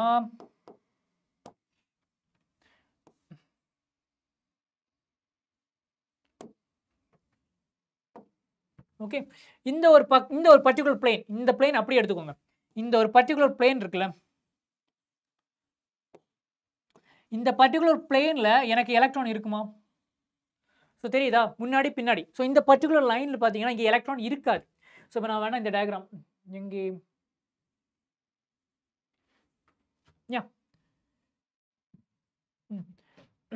இங்கே 2s 2 இருக்கா, இங்கே பார்க்கலாம். இங்கே பார்த்தீங்கன்னா இங்கே p ஆர்பிட்டால் தானே. இங்கே பாருங்கள், இங்கே நடுவில் ஒரு பர்டிகுலர் ரீஜனில் எலக்ட்ரான் டென்சிட்டி இல்லை. ஓகே, ஸோ இந்த பர்டிகுலர் ஒரு பிளேன் மட்டும் உங்களுக்கு நோடாக இருந்துச்சு. அந்த ஒரு பர்டிகுலர் பிளேனில் எலக்ட்ரானே இல்லைன்னா அதை பிளேனார் நோட் ஆர் ஆங்குலர் நோட்னு சொல்லுவாங்க. So keep it in mind, ஒரு ஸ்பெரிக்கல் ஷேப்பில் எலக்ட்ரானே இல்லாத ஒரு ரீஜன் இருந்துச்சுன்னா அது angular note. Okay, angular note, sorry, spherical R radial note. அதே இது ஒரு பிளேன் இருக்குது, அந்த பிளேனில் வந்து எலக்ட்ரான் இல்லைன்னா அது பிளேனார் நோட் ஆர் ஆங்குலர் நோட்னு சொல்லுவாங்க. Got it? ஸோ இப்போ கேல்குலேட் பண்ணுறது, ரேடியல் நோடு கால்குலேட் பண்ணோம்னா principal quantum number minus azimuthal quantum number -1 போட்டால் உங்களுக்கு நம்பர் ஆஃப் ரேடியல் நோட்ஸ் கிடைச்சிடும். ஃபார் எக்ஸாம்பிள் பார்க்கலாம் என்ன. ஃபார் எக்ஸாம்பிள் இப்போ 3sல எத்தனை ரேடியல் நோடு இருக்குன்னு எனக்கு பார்க்கணும்பா. எப்படி பார்க்கறது? 3ங்கிறது என்ன? n is equal to 3. sங்கிறது என்ன? l is equal to 0வா? s ஓட வேல்யூனா l is equal to 0. Okay, அப்போ என்ன பண்ணுறோம்? What is the formula? n minus l minus 1 calculate பண்ணால் எனக்கு என்ன கிடைக்கும்? ரேடியல் நோடு கிடைக்கும். ஸோ என்னோட வேல்யூ என்ன? 3 மைனஸ் எல்லோட வேல்யூ 0 -1. அப்போ ஆட்டோமேட்டிக்காக 2 வருமா? கரெக்டா? ஸோ அப்போ 3sல எனக்கு 2 ரேடியல் நோட்ஸ் இருக்குது. சரி சார், அப்போ ஆங்குலர் நோட்ஸ் கால்குலேட் பண்ணணுமே சார். இப்போ 3sல எத்தனை ஆங்குலர் நோடு இருக்குன்னு எனக்கு கால்குலேட் பண்ணணும். எப்படி கால்குலேட் பண்ணுறது? Angular நோடுனா L. இங்கே என்ன? எல்லோட வேல்யூ என்ன? 0. ஸோ எல்லோட வேல்யூ 0னா 3sல எனக்கு ஆங்குலர் நோட்ஸே இருக்காதுன்னு அர்த்தம். ஓகேவா? So simple logic. நெக்ஸ்ட் போகலாம். இங்கே இது பார்த்தாச்சு. இது 2s. இது எல்லாமே நீங்கள் மைண்டில் வச்சிருக்க வேண்டிய பாயிண்ட்ஸ் டு ரிமெம்பர். என்ன? Number of subshells. ஒரு ஷெல்லில் எத்தனை சப்ஷெல்ஸ் இருக்கும்? Okay, total number of subshells என்ன? இப்போ நான் சொன்னதா எல் எத்தனை எல்ஸ் இருக்குன்னு தான் கேட்குறாங்க. டோட்டல் நம்பர் ஆஃப் சப்ஷெல்னா என்னென்னா டோட்டல் நம்பர் ஆஃப் எல் எத்தனை இருக்கும்? எத்தனை எந்த ஷெல்லை பார்க்குறீங்களோ அந்த ஷெல்லில் அந்த நம்பர் இருக்குல்ல, அந்த நம்பர் அளவுக்கு சப்ஷெல்ஸ் இருக்கும். 5வது ஷெல்லா, அந்த 5வது ஷெல்லுக்குள்ள 5 சப்ஷெல்ஸ் இருக்கும். அது first point. Next, number of orbitals in a subshells. இப்போ நம்பர் ஆஃப் ஆர்பிட்டால்ஸ் இருக்குல்ல, சப்ஷெல்ஸுக்குள்ளே போயிட்டேன். இப்போ p ஆர்பிட்டால் நான் எடுக்கிறேன்ப்பா. p ஆர்பிட்டால், அந்த p ஆர்பிட்டாலுக்குள்ள எத்தனை சப்ஷெல்ஸ் இருக்கும்? p வந்து ஒரு சப்ஷெல், அதுக்குள்ளே எத்தனை சப்ஷெல்ஸ் லைக் ஆர்பிட்டால்ஸ் இருக்கும். அதை எப்படி கால்குலேட் பண்ணுறது? ஸோ பிக்குள்ளே என்ன இருக்கும்? px py pz இருக்குன்னு நம்ம சொன்னோமா? அது எப்படி கால்குலேட் பண்ணுறதுன்னா 2l + 1 ஃபார்முலா யூஸ் பண்ணாலே போதும். ஓகே, ஸோ எல்லோட வேல்யூ தெரிஞ்சுன்னா 2l + 1 போட்டால் உங்களுக்கு ஈஸியாக கால்குலேட் பண்ணலாம். ஸோ பியோட வேல்யூ என்ன? பியோட வேல்யூ வந்து 1. p is equal to p என்ன? l is equal to 1 தான் p. So 2l + 1. Next, maximum number of electron in a subshells. ஒரு சப்ஷெல்லில் எத்தனை maximum number of electrons இருக்கலாம்னா 2ஆல் multiply பண்ண வரும். மேலே இருக்கக்கூடிய ஃபார்முலாவில் 2ஆல் மல்டிப்ளை பண்ணிங்கன்னா 2 × 2l + 1. And after that number of orbitals in a nth shell. 5வது ஷெல் எடுக்கிறேன்ப்பா. அந்த 5வது ஷெல்லில் எத்தனை ஆர்பிட்டால்ஸ் இருக்கும்? அந்த கேள்விக்கான பதில் n². ஓகே, ஸோ இப்போ ஃபார் எக்ஸாம்பிள் நான் 3rd ஷெல் எடுக்கிறேன். இப்போ 3rd shell n is equal to 2பா. இந்த 2ல எத்தனை அசிமுத்தல் குவாண்டம் நம்பர் இருக்கும்? l is equal to 0 1 2 இந்த 3 இருக்குமா? அண்ட் ஜஸ்ட் எக்ஸ்பிளைன் பண்ணுற பாருங்க. 3வது ஷெல்லுக்குள்ளே போகிறேன். 3வது ஷெல்லுக்குள்ளே போனீங்கன்னா l is equal to 0 இருக்கும், 1 இருக்கும், 2 இருக்கும். அதுக்கடுத்து மேக்னெட்டிக் குவாண்டம் நம்பர் எப்படி இருக்கும்? எப்படி? -1 to +1 தானே. நம்ம பார்த்தீங்கன்னா என்ன? -2 -1 0 +1 +2. கரெக்டா? +2. நவ் சரி,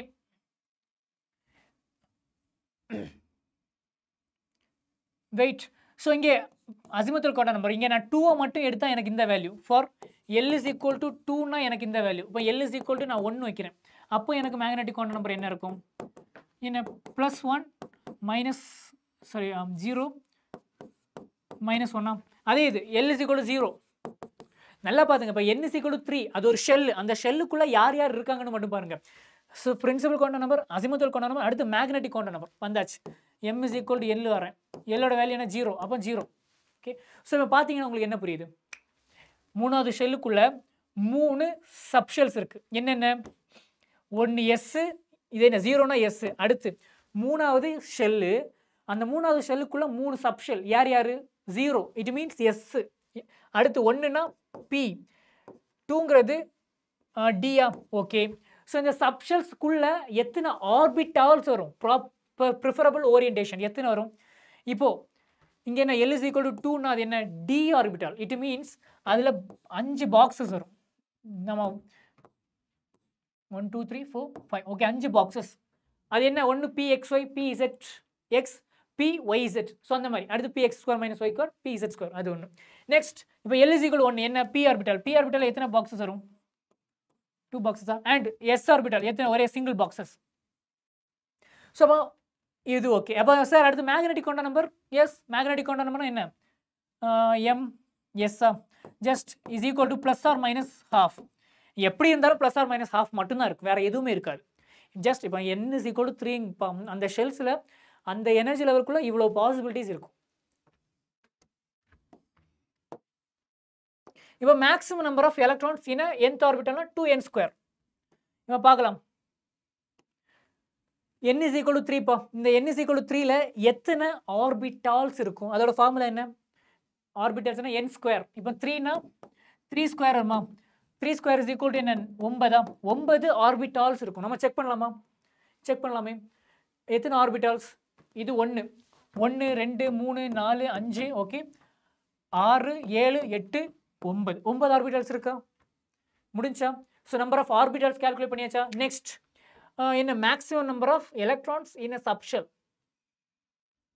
ஓகே இப்போ ஒரு சப்ஷெல் எடுக்கிறேன். என்ன சப்ஷெல் எங்கே இருக்குது, இதானே சப்ஷெல். ஓகே இப்போ செகண்ட் 2ங்கிற ஒரு சப்ஷெல் எடுக்கிறேன்ப்பா.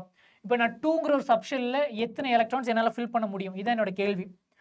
2ங்கிற சப்ஷெல் எடுக்கிறேன், அதில் எத்தனை எலக்ட்ரான்ஸ் என்னால் ஃபில் பண்ண முடியும்.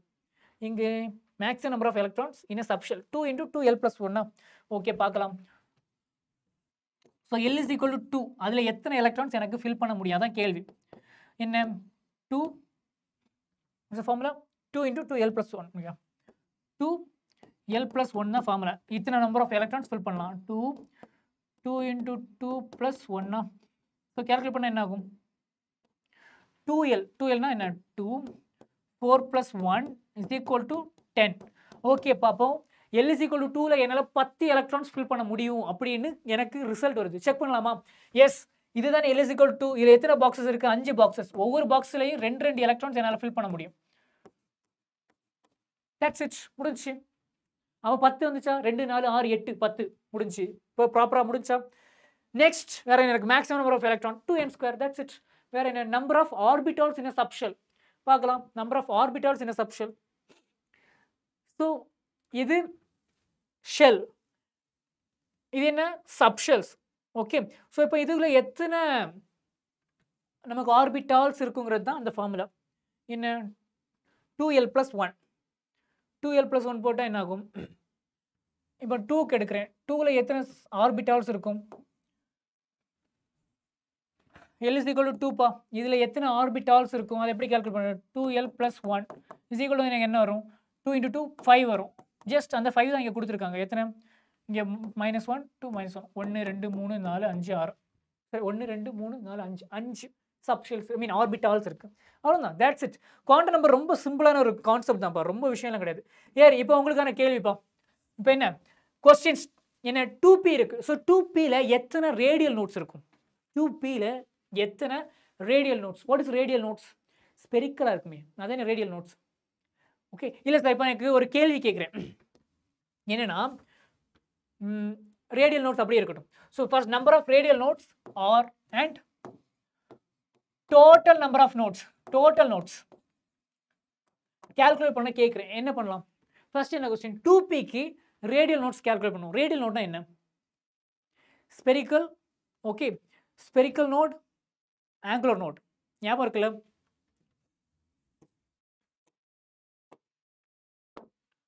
So spherical and angular. ஸ்பெரிக்கலுக்கு இன்னொரு பேர் radial note planar angular. What it. So அப்போ இங்கே நம்ம கொஸ்டின் என்ன நோடு கேட்குறாங்க ரேடியல் நோடு கேட்குறாங்க. ஸோ ரேடியல் நோடுனா என்ன இட்ஸ் நத்திங் பட் நம்மளோட ஸ்பெரிக்கல் நோடு தான் radial node. So spherical note இதோட ஃபார்முலா என்ன radial note R spherical நோடோட formula என்ன ஸ்பெரிக்கல் நோடோட ஃபார்முலா n - l - 1 கரெக்டா. என்ன 2p. ஸோ 2pனா என்னோட வேல்யூ என்ன 2. pனா என்ன pனா l தானே l pயோட வேல்யூ என்ன 1 - 1 is equal to 0. So for 2p radial node வந்து என்னவா 0வா இருக்குதான். இதுதான் ஆன்சர். சரி சார் அப்போ எனக்கு ரேடியல் நோடு வந்து என்ன 0. சரி முடிஞ்சு. அடுத்து டோட்டல் நோட்ஸ் எப்படி சார் கண்டுபிடிக்கிறது? ஸோ ஒரு ஆட்டம், அந்த ஆட்டம் கிட்ட இருக்கக்கூடிய எல்லா நோட்ஸையும் சேர்த்தாதானே எனக்கு டோட்டல் நோட்ஸ் வரும். எல்லா நோட்ஸ்னா என்ன? ஒன்று ஸ்பெரிக்கல் நோட்ஸ், இன்னொன்று ரேடியல் ஆங்குலர் நோட். கரெக்டாக? ஸ்பெரிக்கல் நோட்ஸையும் ஆங்குலர் நோட்ஸையும் சேர்த்தா எனக்கு கிடைக்கிறது தான் டோட்டல் நம்பர் ஆஃப் நோட்ஸ். சரி, சேர்த்து பார்ப்போம். Spherical நோட்ஸோட radial nodes plus total nodes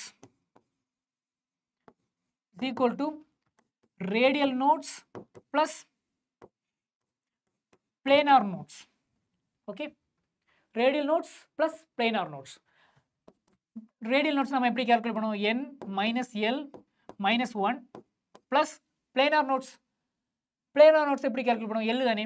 so இப்போ plus L minus L cut down ஆகிடுச்சுன்னா n minus 1 போட்டிங்கன்னா டோட்டல் நம்பர் ஆஃப் நோட்ஸ் உங்களுக்கு கிடைக்கும். S R no? S. So now here இப்போ 2pக்கு எனக்கு டோட்டல் நம்பர் ஆஃப் நோட்ஸ் எப்படி கால்குலேட் பண்ணுறது? n minus 1, இங்கே என்னோட வேல்யூ 2, அப்போ 2 minus 1 டோட்டல் நோட்ஸ் எனக்கு என்ன? 1. சரி, அப்போ 3Dக்கு நான் செக் பண்ணுறேன். சி கீழே எழுதுறேன்.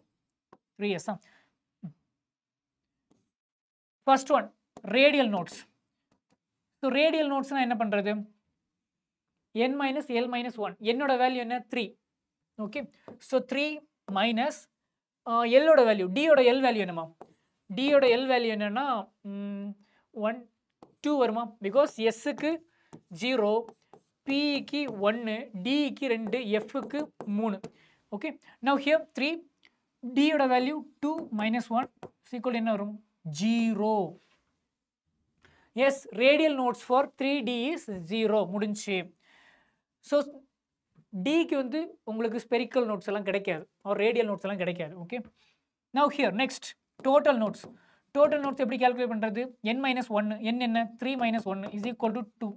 இந்த 2 நோட்ஸும் எனக்கு என்ன நோட்ஸ்? Planar notes. சரி, அப்போ இந்த 3s, this 3s is your homework. கீழே கமெண்ட் பாக்ஸில் போட்டுருங்க. ஓகே, மேக் ஷூர் தட் கீழே கமெண்ட் பாக்ஸில் இந்த 3sல எத்தனை ரேடியல் நோட்ஸ் இருக்குது, எத்தனை டோட்டல் நோட்ஸ் இருக்குன்னு சொல்கிறீங்க. ஸோ அடுத்ததான் நம்ம பார்க்க போகிற டாபிக் என்னன்னு பார்த்தீங்கன்னா ரூல்ஸ் ஆஃப் ஃபில்லிங் எலக்ட்ரான்ஸ். ஓகேவா? இப்போ எலக்ட்ரான்ஸ் எப்படி இருக்குன்னு தெரிஞ்சிருச்சு. Principal quantum number, azimuthal quantum number, magnetic quantum number and ஃபைனலாக ஸ்பின் குவாண்டம் நம்பர். ஸோ இந்த மாதிரி அட்ரஸ் எல்லாம் தெரிஞ்சிருச்சு. அட்ரஸ் தெரிஞ்சால் மட்டும் போதுமா? ஒரு எலக்ட்ரான் எங்கே ஃபில் பண்ணணும், ஸோ இந்த மாதிரி இடங்கள் இருக்குன்னு தெரிஞ்சு போச்சு. ஸோ ஒரு தெரு இருக்குது, அந்த தெருவில் நிறைய வீடு இருக்குது, அந்த வீட்டில் எந்த வீட்டில் ஒவ்வொரு எலக்ட்ரானை வைக்கிறது. இப்போ வீட்டுக்குள்ளே நான் வந்துட்டேன். ஓகே, ஸோ வீட்டுக்குள்ளே நம்ம எங்கே இருப்போம்? ஓகே, அந்த அட்ரஸ் எல்லாமே வந்து பிரின்சிபல் குவாண்டம் நம்பரில் தெரிஞ்சிருச்சு. பட் இருந்தாலும் ஒரு எலக்ட்ரானை ஃபில் பண்ணும்போது சில ரூல்ஸ் அண்ட் ரெகுலேஷன்ஸ் இருக்குது. எந்த மாதிரி ஃபில் பண்ணுறோம், அந்த ரூல்ஸ் அண்ட் ரெகுலேஷன்ஸில் மொதல் ரூல்ஸ் என்னென்னு பார்த்தீங்கன்னா பாலி எக்ஸ்க்ளூசிவ் பிரின்சிபல். இந்த பிரின்சிபலில் சொல்லக்கூடிய விஷயம் என்னென்னா, வேற எலக்ட்ரான்ஸ், இங்கே பாருங்க, 2 எலக்ட்ரான்ஸ் ஒரு ஆட்டமில் இருக்கக்கூடிய 2 எலக்ட்ரான்ஸுக்கு கண்டிப்பாக வேற குவாண்டம் நம்பர்ஸ் தான் இருக்கும். இது இம்பார்ட்டன்டான ரூல். பாலி எக்ஸ்க்ளூசிவ் பிரின்சிபலில் சொல்லக்கூடிய விஷயம் என்னென்னா, ஒரு ஆட்டமில் இருக்கக்கூடிய வெவ்வேறு எலக்ட்ரான்ஸுக்கு வெவ்வேறு குவாண்டம் நம்பர்ஸ் தான் இருக்கும். நல்லா நோட் பண்ணிக்கோங்க. ஒரு எலக்ட்ரான் இருக்கக்கூடிய இடத்துல இன்னொரு எலக்ட்ரான் வந்து உட்கார முடியுமா? ஒரு இடத்துல ஒரே ஒரு எலக்ட்ரான், இப்போ 4 சேர் இருக்குது, அந்த 4 சேரில் 4 பேரால் மட்டும்தான் இருக்க முடியும். கரெக்ட் தானே? ரைட். 5 உட்கார முடியுமா? முடியாது. இல்லை சார், ஒரு ஆள் எழுப்பி விட்டுட்டு இன்னொருத்தங்க, என்ன சார் நீங்கள்? ஸோ ஜஸ்ட் ஒரு எலக்ட்ரானுக்கு ஒரு குவாண்டம் நம்பர் சொல்கிறீங்கன்னா, ஒரு எலக்ட்ரானுக்கு ஒரு principal quantum number and azimuthal quantum number and magnetic quantum number and spin quantum number இருக்குன்னா, அந்த சேம் குவாண்டம் நம்பர் இன்னொரு எலக்ட்ரானுக்கு கண்டிப்பாக இருக்காதுங்கிறது பாலி எக்ஸ்க்ளூசிவ் பிரின்சிபலில் சொல்லக்கூடிய ஒரு point. Okay, an orbit can have maximum 2 electron. Sorry, orbital. When an orbital has maximum 2 electron. For example, இங்கே பாருங்க, 2 boxes இருக்குல்ல sir. இப்போ பார்த்தீங்கன்னா n வந்து 1, ஃபஸ்ட்டு ஷெல்லில் எல்லோட வேல்யூ என்ன இருக்கும்? 0வாக இருக்கும். எம்மோட வேல்யூ என்ன இருக்கும்? 0வாக தான் இருக்கும். சார் அப்போ அதில் 2 எலக்ட்ரான்ஸ் ஃபில் பண்ணலாமே சார். இப்போ 1s ஆர்பிட் இருக்குது, அதில் 2 எலக்ட்ரான் இருக்குது. அப்போ அந்த 2 எலக்ட்ரானில் ஒரே ஆர்பிட், கரெக்டாக? ஒரே ஆர்பிட்டில் ஒரு இடத்துல 2 பேரை நான் ஃபில் பண்ணுறேனே. அப்போ பாலி எக்ஸ்க்ளூசிவ் பிரின்சிபல் தப்பா? நோ, பிகாஸ் அடுத்து ஸ்பின் குவாண்டம் நம்பர் வருது. ஸ்பின் குவாண்டம் நம்பர்ல என்ன வரும்? Plus R minus ஹாஃபா. ஒரு எலக்ட்ரானுக்கு பிளஸ் ஹாஃப்னா இன்னொரு எலக்ட்ரானுக்கு என்ன இருக்கும்? Minus half. அதான் அப் இந்த சைன் எதை ரீப்ரசென்ட் பண்ணுதுன்னா பிளஸ் ஹாஃப். இந்த சைன் எதை ரீப்ரசென்ட் பண்ணுது? Minus half. ஓகேவா? ஸோ பிளஸ் ஹாஃப்னா கிளாக் வைஸில் ஒரு எலக்ட்ரான் சுற்றுது. கரெக்டா? ஸோ அந்த ஸ்பின் ஒரு எலக்ட்ரான் இருக்கு, அந்த எலக்ட்ரான் எப்படி சுற்றுதான்? Clock wise. Wait, clock wise கிடையாது. ஒரு எலக்ட்ரான் இருக்கு, அந்த எலக்ட்ரான் எப்படி சுற்றுது? கிளாக் வைஸில் சுற்றுது. ஓகே, கிளாக் வைஸில் சுற்றுது. அண்ட் ஆஃப்டர் தட் இன்னொரு எலக்ட்ரான் இருக்கு, அது ஆன்டி கிளாக் வைஸ் சுற்றுது. கிளாக் வைஸில் சுற்றும், ஆன்டி கிளாக் வைஸில் சுற்றும். ஓகேவா? இதுதான் நம்ம ஒரு பாக்ஸுக்குள்ள 2 எலக்ட்ரான்ஸாக போடுறோம். So this is spin quantum number. So ஒரு ஒவ்வொரு ஆர்பிட்டாலும் என்னால் 2 எலக்ட்ரான்ஸை ஃபில் பண்ண முடியும். அண்ட் அந்த 2 எலக்ட்ரான்ஸுமே ஆப்போசிட் சைன்ஸாக இருக்கும். இதுதான் வந்து ஸ்பின் குவாண்டம் நம்பரில் இருக்கக்கூடிய பாயிண்ட். ஓகேவா? So that's it. Poly exclusive principal என்ன சொல்கிறாங்க? ஒரு எலக்ட்ரானுக்கு இருக்கக்கூடிய குவாண்டம் நம்பர்ஸ் எக்ஸாக்டாக இன்னொரு எலக்ட்ரானுக்கு கண்டிப்பாக இருக்கக்கூடாது, இருந்தால் தப்பு. Next alpha principal. Alpha principal என்னன்னா, இப்போ எலக்ட்ரான்ஸை அரேஞ்ச் பண்ணுறேன். இப்போ ஒன்றுமே கிடையாது, ஹைட்ரஜன் ஆட்டம் இருக்குப்பா. ஹைட்ரஜன் ஆட்டத்தில் பார்த்தீங்கன்னா N1 ஷெல் இருக்குது, N2 ஷெல் இருக்குது. ஏன்னா இப்போ ஹைட்ரஜன் பார்த்தோம் இல்லை, ஹைட்ரஜன் மீன் லைக் போரில் பார்த்தோம் இல்லை. ஸோ அதே மாதிரி N1 நியூக்ளியஸ்லேருந்து N1 N2ன்னு நிறைய ஷெல்ஸ் இருக்குது. நான் எடுத்த உடனே என்னோட எலக்ட்ரானை N3ல் ஃபில் பண்ணலாமா சார்? நான் 3வது ஷெல்லில் எலக்ட்ரானை ஃபில் பண்ணி வரலாமான்னு கேட்டால் கூடாது. எப்போவுமே வந்து எலக்ட்ரானை எப்படி அரேஞ்ச் பண்ணணும்னா லோயஸ்ட் எனர்ஜிலேருந்து, ஐ மீன் என்ன வேல்யூ இருக்குல்ல, இந்த லோயஸ்ட் எனர்ஜிலேருந்து ஹையஸ்ட் எனர்ஜிக்கு போகிற மாதிரி. ஓகேவா? So that's it. n is equal to 1. So இங்கே lowest energy. So first electron low energy ஷெல்ஸில் தான் ஃபில் ஆகும். லோ எனர்ஜி ஷெல்ஸில் ஃபில் ஆக்கிட்டு தான் ஹையர் எனர்ஜிக்கு போகும். ஸோ அதுக்கு ஒரு ஆர்டர் கொடுக்குறாரு, எப்படி தான் ஃபில் பண்ணணும்னு அந்த எனர்ஜி பேசிஸில். On the basis of energy அவர் ஒரு ரூல் கொடுக்குறாரு. எப்படி? இந்த 1s, இது என்ன? n is equal to 1 n is equal to 1, n is equal to 2. இது first shell, second shell, third shell, fourth shell, fifth shell, sixth shell. So ஒவ்வொரு ஷெல்ஸை நான் போட்டாச்சு. அண்ட் அதுக்குள்ளே இருக்கக்கூடிய angular quantum numbers. Okay, angular quantum numbers எழுதிட்டேன். So இப்போ நான் என்ன பண்ணுறேன்? மேலேருந்து கீழே வரைக்கும் ஒரு லைனை போடுறேன்.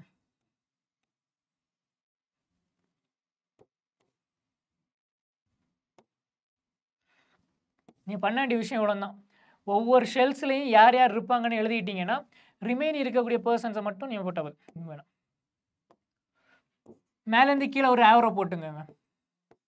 ஸோ இவ்வளோ தான் ஆல்ஃபா பிரின்சிபல். ஸோ இதுதான் எனர்ஜி ஆர்டர். ஸோ ஃபஸ்ட்டு இப்போ எலக்ட்ரான்ஸ் இருக்குமா? என்கிட்ட 5 எலக்ட்ரான்ஸ் இருக்குது. நான் இதை எப்படி ஆர்டர் பண்ணுவேன், அரேஞ்ச் பண்ணுவேன்னா ஃபஸ்ட் 1s 2. ஓகே, இப்போ நான் என்கிட்ட ஒரு 5 எலக்ட்ரான் இருக்குது. ஃபார் எக்ஸாம்பிள் நான் இப்போது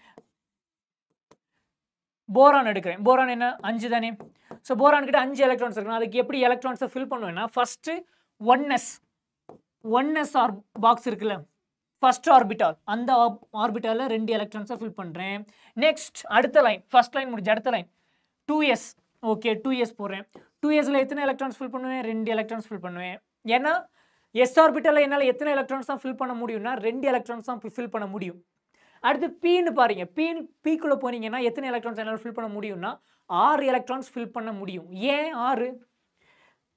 பிகாஸ் எஸ் ஆர்பிட்டால்னா அதில் ஒரே ஒரு பாக்ஸஸ். அதே பியில் பார்த்தீங்கன்னா px py pzன்னு 3 வரும்ல, 3 ஆர்பிட்டால்ஸ் வரும். 3 பாக்ஸஸ் போடுறேன். Okay, 3 boxes. அதே டின்னு பார்த்தீங்கன்னா என்னால் 10 எலக்ட்ரான்ஸாக ஃபில் பண்ண முடியும். 1 2 3 4 5. அதே எஃப்னு பார்த்தீங்கன்னா என்னால் 14 எலக்ட்ரான்ஸாக ஃபில் பண்ண 1 2 3 4 5 6 1 2 3 4 5 6 7. ஓ 7 போட்டாச்சா? So 14 electron. ஸோ எஸ்ஸில் என்னால் 2 எலக்ட்ரான்ஸ் தான் ஃபில் பண்ண முடியும். பியில் 2 4 6 எலக்ட்ரான்ஸ் ஃபில் பண்ணலாம். டியில் பார்த்தீங்கன்னா 10 எலக்ட்ரான்ஸ் அண்ட் எஃப்ல பார்த்தீங்கன்னா 14 எலக்ட்ரான்ஸ். ஸோ அப்படி பார்த்தீங்கன்னா அடுத்து இன்னும் ஒரு எலக்ட்ரான் மிஸ்ஸிங் ஆகுது. 1s2 2s2. அடுத்த லைன் போகிறேன். 3p, ஐ மீன் 3s கிடையாது, 3p இங்கே இருந்தானே வரும். So 2p. So 2p1. So இதுதான் வந்து போரானோட எலக்ட்ரானிக் கான்ஃபிகரேஷன். ஆல்ஃபா பிரின்சிபல் படி இதை அரேஞ்ச் பண்ணணும். எலக்ட்ரானிக் கான்ஃபிகரேஷன் என்னென்னா ஒரு எலக்ட்ரான் எலக்ட்ரான் ஒரு ஆட்டம்ல எப்படி நம்ம எலக்ட்ரான்ஸை அரேஞ்ச் பண்ணக்கூடிய ஒரு விதத்தை தான் எலக்ட்ரானிக் கான்ஃபிகரேஷன்ஸ்னு சொல்லுவாங்க. ஸோ எலக்ட்ரான் எந்த ஆர்டரில் அரேஞ்ச் ஆயிருக்குங்கிறது தான். ஸோ அதில் மெயின் முக்கியமான விஷயம் alpha principle. Next Hund's rule R Hund's, mostly Hund's ரூல்ஸ்னு சொல்லுவாங்க. Okay, Hund's rule. ஓகே, இது ப்ரொனவுன்சியேஷன் வேரி ஆகும், நீங்கள் ஹன்ஸ் ரூல்னு சொல்லலாம். பட் மோஸ்ட்லி நான் எனக்கு நடத்தின ஒரு ப்ரொஃபஸர் வந்து ஹுன்ஸ் ரூல்னு சொல்லுவார். So Hund's rule, it's okay. Hund's ரூல்னு பார்த்தீங்கன்னா மேக்ஸிமம் மல்டிப்ளிசிட்டி இருக்கணும். அது என்ன சார் மேக்ஸிமம் மல்டிப்ளிசிட்டி? இப்போ ஒன்றும் கிடையாது, என்கிட்ட பி ஆர்பிட்டாலில் ஒரு 3 எலக்ட்ரான்ஸ் இருக்குப்பா. ஒரு 3 எலக்ட்ரான்ஸை 3 இல்லை 4 எலக்ட்ரான்ஸை நான் பி ஆர்பிட்டாலில் போடுறேன். 4 எலக்ட்ரான்ஸை பி ஆர்பிட்டாலில் போடுறேன். 4 இல்லையே, ஒரு 2 எலக்ட்ரான்ஸ், 2 எலக்ட்ரான்ஸ் இன் பி ஆர்பிட்டால். ஒரு பி ஆர்பிட்டாலுக்குள்ள 2 எலக்ட்ரான்ஸை ஃபில் பண்ணுறேன். அப்படி ஃபில் பண்ணும்போது எனக்கு 2 பாசிபிலிட்டிஸ். ஒன்று, 2 எலக்ட்ரான்ஸையும் ஒன்றுலேயே ஃபில் பண்ணலாம். இல்லை, இன்னொன்று பாசிபிலிட்டிஸ் என்னென்னா 2 எலக்ட்ரான்ஸையும் வேறு வேறு பாக்ஸஸில் ஃபில் பண்ணலாம், வேறு வேறு ஆர்பிட்டால்ஸில் ஃபில் பண்ணலாம். இப்போ எதை சார் நான் ப்ரிஃபர் பண்ணுறதுன்னு பார்த்தீங்கன்னா, இப்போ பார்க்கலாம். இந்த கேஸ் 1ல் பார்த்தீங்கன்னா 2 எலக்ட்ரானும் ஒரே ஆர்பிட்டாலில் இருக்குது. ஸோ இது ஒரு எலக்ட்ரான், இது ஒரு எலக்ட்ரான். ஸோ அந்த 2 எலக்ட்ரான்ஸுக்கு இடையில என்ன ஆகும்?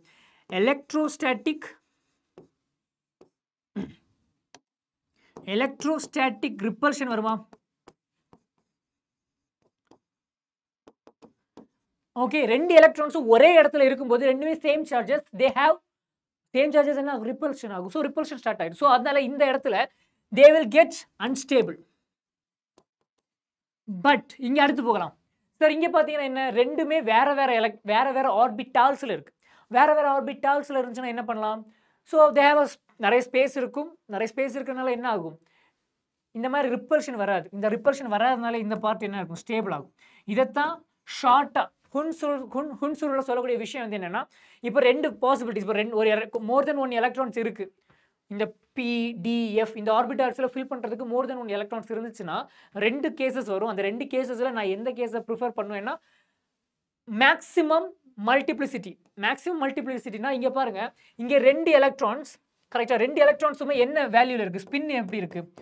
ஸ்பின்னு பார்த்தீங்கன்னா இது +½ இது +½ ஸோ அப்போ என்ன, ½ +½ 1. ஸோ ஸ்பின், இதோட ஸ்பின் வந்து மேக்ஸிமம் ஆகணும். ஓகேவா? அந்த ஸ்பின் அதை தான் மல்டிப்ளிசிட்டின்னு கொடுத்துருக்காங்க, மேக்ஸிமம் மல்டிப்ளிசிட்டி. அதை இங்கே பாருங்கள், +½ அடுத்து இன்னொன்று -½ ஸோ 0வா? ஓகேவா? ஸோ இந்த மாதிரி ஒரு பாசிபிலிட்டிஸ் இருக்குது. கேஸ் 1 இருக்குது, கேஸ் 2 இருக்குது. அப்போது இங்கே ஸ்பின் கம்மியாக இருக்குது, அங்கே ஸ்பின் மேக்ஸிமமாக இருக்கும். ஸோ மேக்ஸிமம் ஸ்பின் மல்டிப்ளிசிட்டி, அதுக்காகத்தான் இங்கே இது பண்ணுறோம். ஓகேவா? That's it. Now electronic configuration of elements. ஓகேவா? சில எலிமெண்ட்ஸை மட்டும் பேசிக்ஸாக பார்க்கலாம். ஃபர்ஸ்ட் என்னென்னா சோடியம். சோடியமா ஆல்ஃபா பிரின்சிபிள் பார்த்துருக்கோம் இல்லை? எப்படி 1s 2s 2p 3s 3p 3d 4s 4p. Just இவ்வளோ போதும். இப்போதைக்கு மேலேருந்து கீழே ஒரு ஆரோ போட்டுக்கோங்க. போட்டாச்சா? ஃபர்ஸ்ட் நான் என்ன பண்ணுறேன், என்கிட்ட எத்தனை எலக்ட்ரான்ஸ் இருக்குது? சோடியம் 11 எலக்ட்ரான்ஸ் இருக்குது. 11 எலக்ட்ரான்ஸ் இருக்கனால first 1s2 first ஷெல்லில் first orbit first ஷெல்லில் 2 electrons fill ஆகும். எஸ், n = 1 ஃபில் பண்ணிட்டேன். அடுத்து செகண்ட் ஷெல்லுக்கு போகிறேன். 2s, எஸ்ல எத்தனை எலக்ட்ரான்ஸ் ஆகும்? 2s2 அண்ட் 2pல எத்தனை எலக்ட்ரான்ஸ் நான் ஃபில் பண்ணுவேன்? 6 எலக்ட்ரான்ஸ் ஃபில் பண்ணுவேன். ஏன்? பிகாஸ் 2pனா அதில் 2px py pzன்னு 3 ஆர்பிட்டால்ஸ் இருக்குது. ஓகேவா? ஸோ 2pல பார்த்தீங்கன்னா 6 எலக்ட்ரான்ஸ். சரி, இப்போ எத்தனை? 2 4 10 ஆயிடுச்சு. இன்னும் எத்தனை எலக்ட்ரான்ஸ் பெண்டிங் இருக்குது? ஒரே ஒரு எலக்ட்ரான். அது எங்கே போகும்? 2pக்கு அடுத்து 3s இருக்கா? ஸோ 3s1 இவ்வளோ போட்டால் போகுது. அப்போ இது என்ன? ஃப்ளூரின். ஃப்ளூரினில் எத்தனை எலக்ட்ரான்ஸ் இருக்குது? 9 எலக்ட்ரான்ஸ் இருக்குது. 1s2 2s2 2p. இப்போ எத்தனை? 2 4 இன்னும் எத்தனை எலக்ட்ரான்ஸ் பேலன்ஸ் இருக்குது? 5 எலக்ட்ரான்ஸ். 5 எலக்ட்ரான்ஸ் இங்கே போடலாம். அவ்வளோதான். இப்போ என்ன? இது 8 எலக்ட்ரான்ஸ் இருக்குது. 1s2 2s2 2p 4. That's it. இப்போ நீங்கள் பாக்ஸஸ் திங்க் பண்ணலாமே. 1sல எத்தனை? 1s 2s 2p 3s.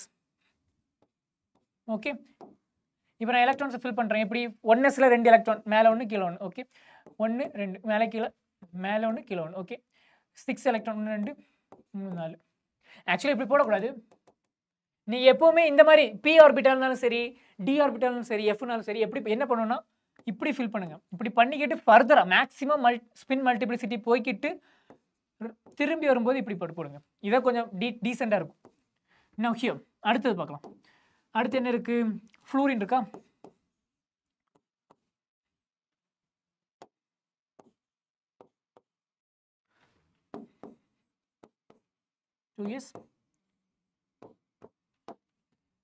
So now 1s2 போட்டாச்சு, 2s2 போட்டாச்சு, 2p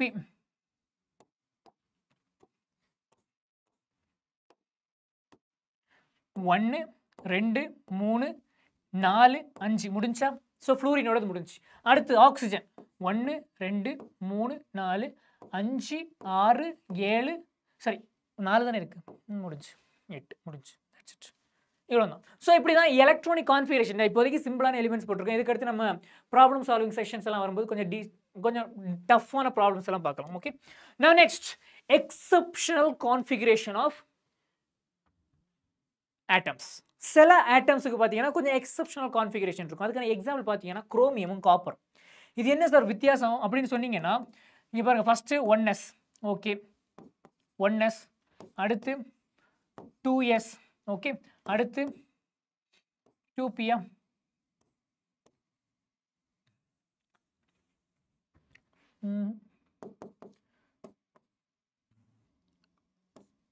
1 2 2p 3s. இது 1s 2s 2p 3s 3p. இப்போ ஆல்ஃபா பிரின்சிபல் 3p அடுத்து எந்த எனர்ஜி லெவல் வரும் பாருங்க. 3s முடிஞ்சு, அடுத்த லைன் 3p அடுத்து என்ன வருது? கீழே 4s தானே வருது, இந்த லைன் வரணும். ஸோ ஒரு லைன் முடிஞ்சு, அடுத்த லைன் அடுத்த லைன் அடுத்த லைன். ஸோ 3p அடுத்து என்ன வருது? 4s வருது.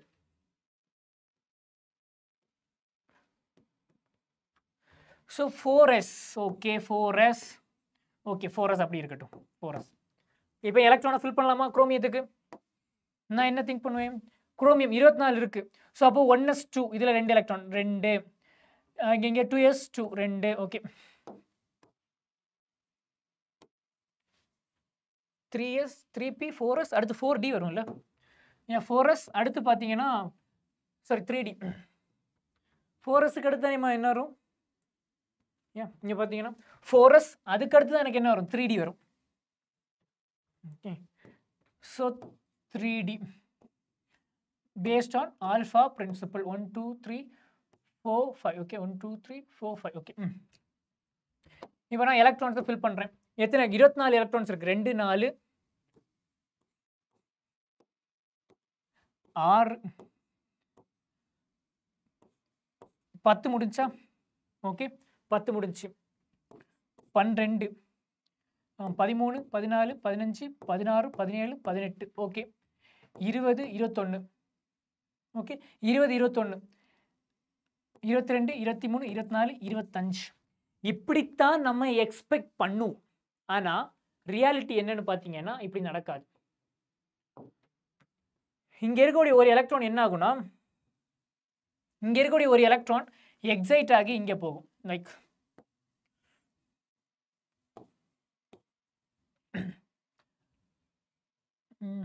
ஃபோரஸ் 2 4 2 4 6 8 10 12 13 14 16 18 20 20 21 22 23 24. ஸோ இப்படி தான் இருக்கணும், இப்படி நம்ம எக்ஸ்பெக்ட் பண்ணுவோம். பட் ரியாலிட்டி என்னன்னா, இங்கே இருக்கக்கூடிய ஒரு எலக்ட்ரான் எக்ஸைட் ஆகி இங்கே போயிடும்.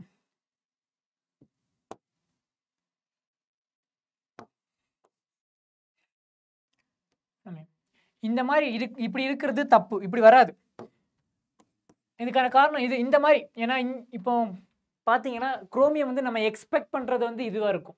This is expected. பட் ரியாலிட்டின்னு பார்த்தீங்கன்னா இதை நான் அப்படி விட்டுறேன். ரிமைன் இருக்கிறது எல்லாமே மட்டும் எழுதுறேன். 4s ஒரு எலக்ட்ரான் 3Dயில் வந்து எப்படி இருக்கும்னா ஃபுல்லி ஹாஃப் ஃபுல்டாக இருக்கும். 2 3 4 5.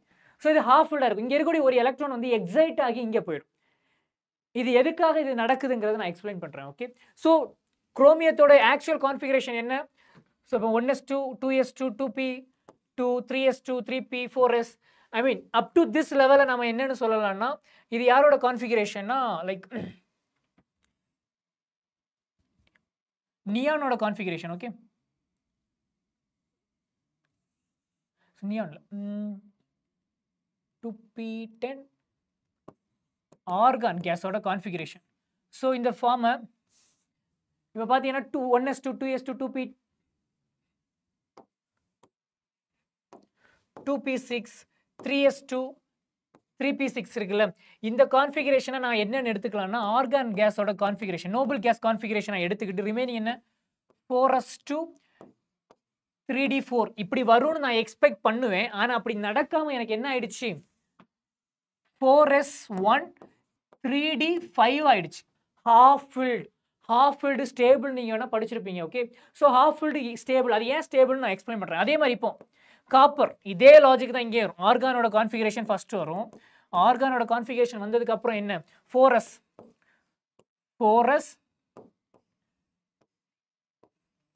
ஆர்கானில் மொத்தம் எத்தனை எலக்ட்ரான்ஸ் பார்த்தீங்கன்னா 2 4 10 18 எலக்ட்ரான்ஸ். ஆர்கானுக்கு மொத்தம் 18 எலக்ட்ரான்ஸ் போயிடும். அப்போ ரிமைனிங் எத்தனை எலக்ட்ரான்ஸ் இன்னும் இருக்கும்? அஃப்கோர்ஸ் 11 எலக்ட்ரான்ஸ் இருக்கும். கரெக்டா? 3 4 5 ஓகே 11 எலக்ட்ரான். இன்னும் ரிமைனிங் 11 எலக்ட்ரான்ஸ் இருக்கு. அதை நான் ஃபில் பண்ணுறேன். எப்படி ஃபில் பண்ணுவேன்? 1 2 3 4 5 6 7 8 9 10 11 இப்படி தான் நான் எக்ஸ்பெக்ட் பண்ணுவேன். This is expected.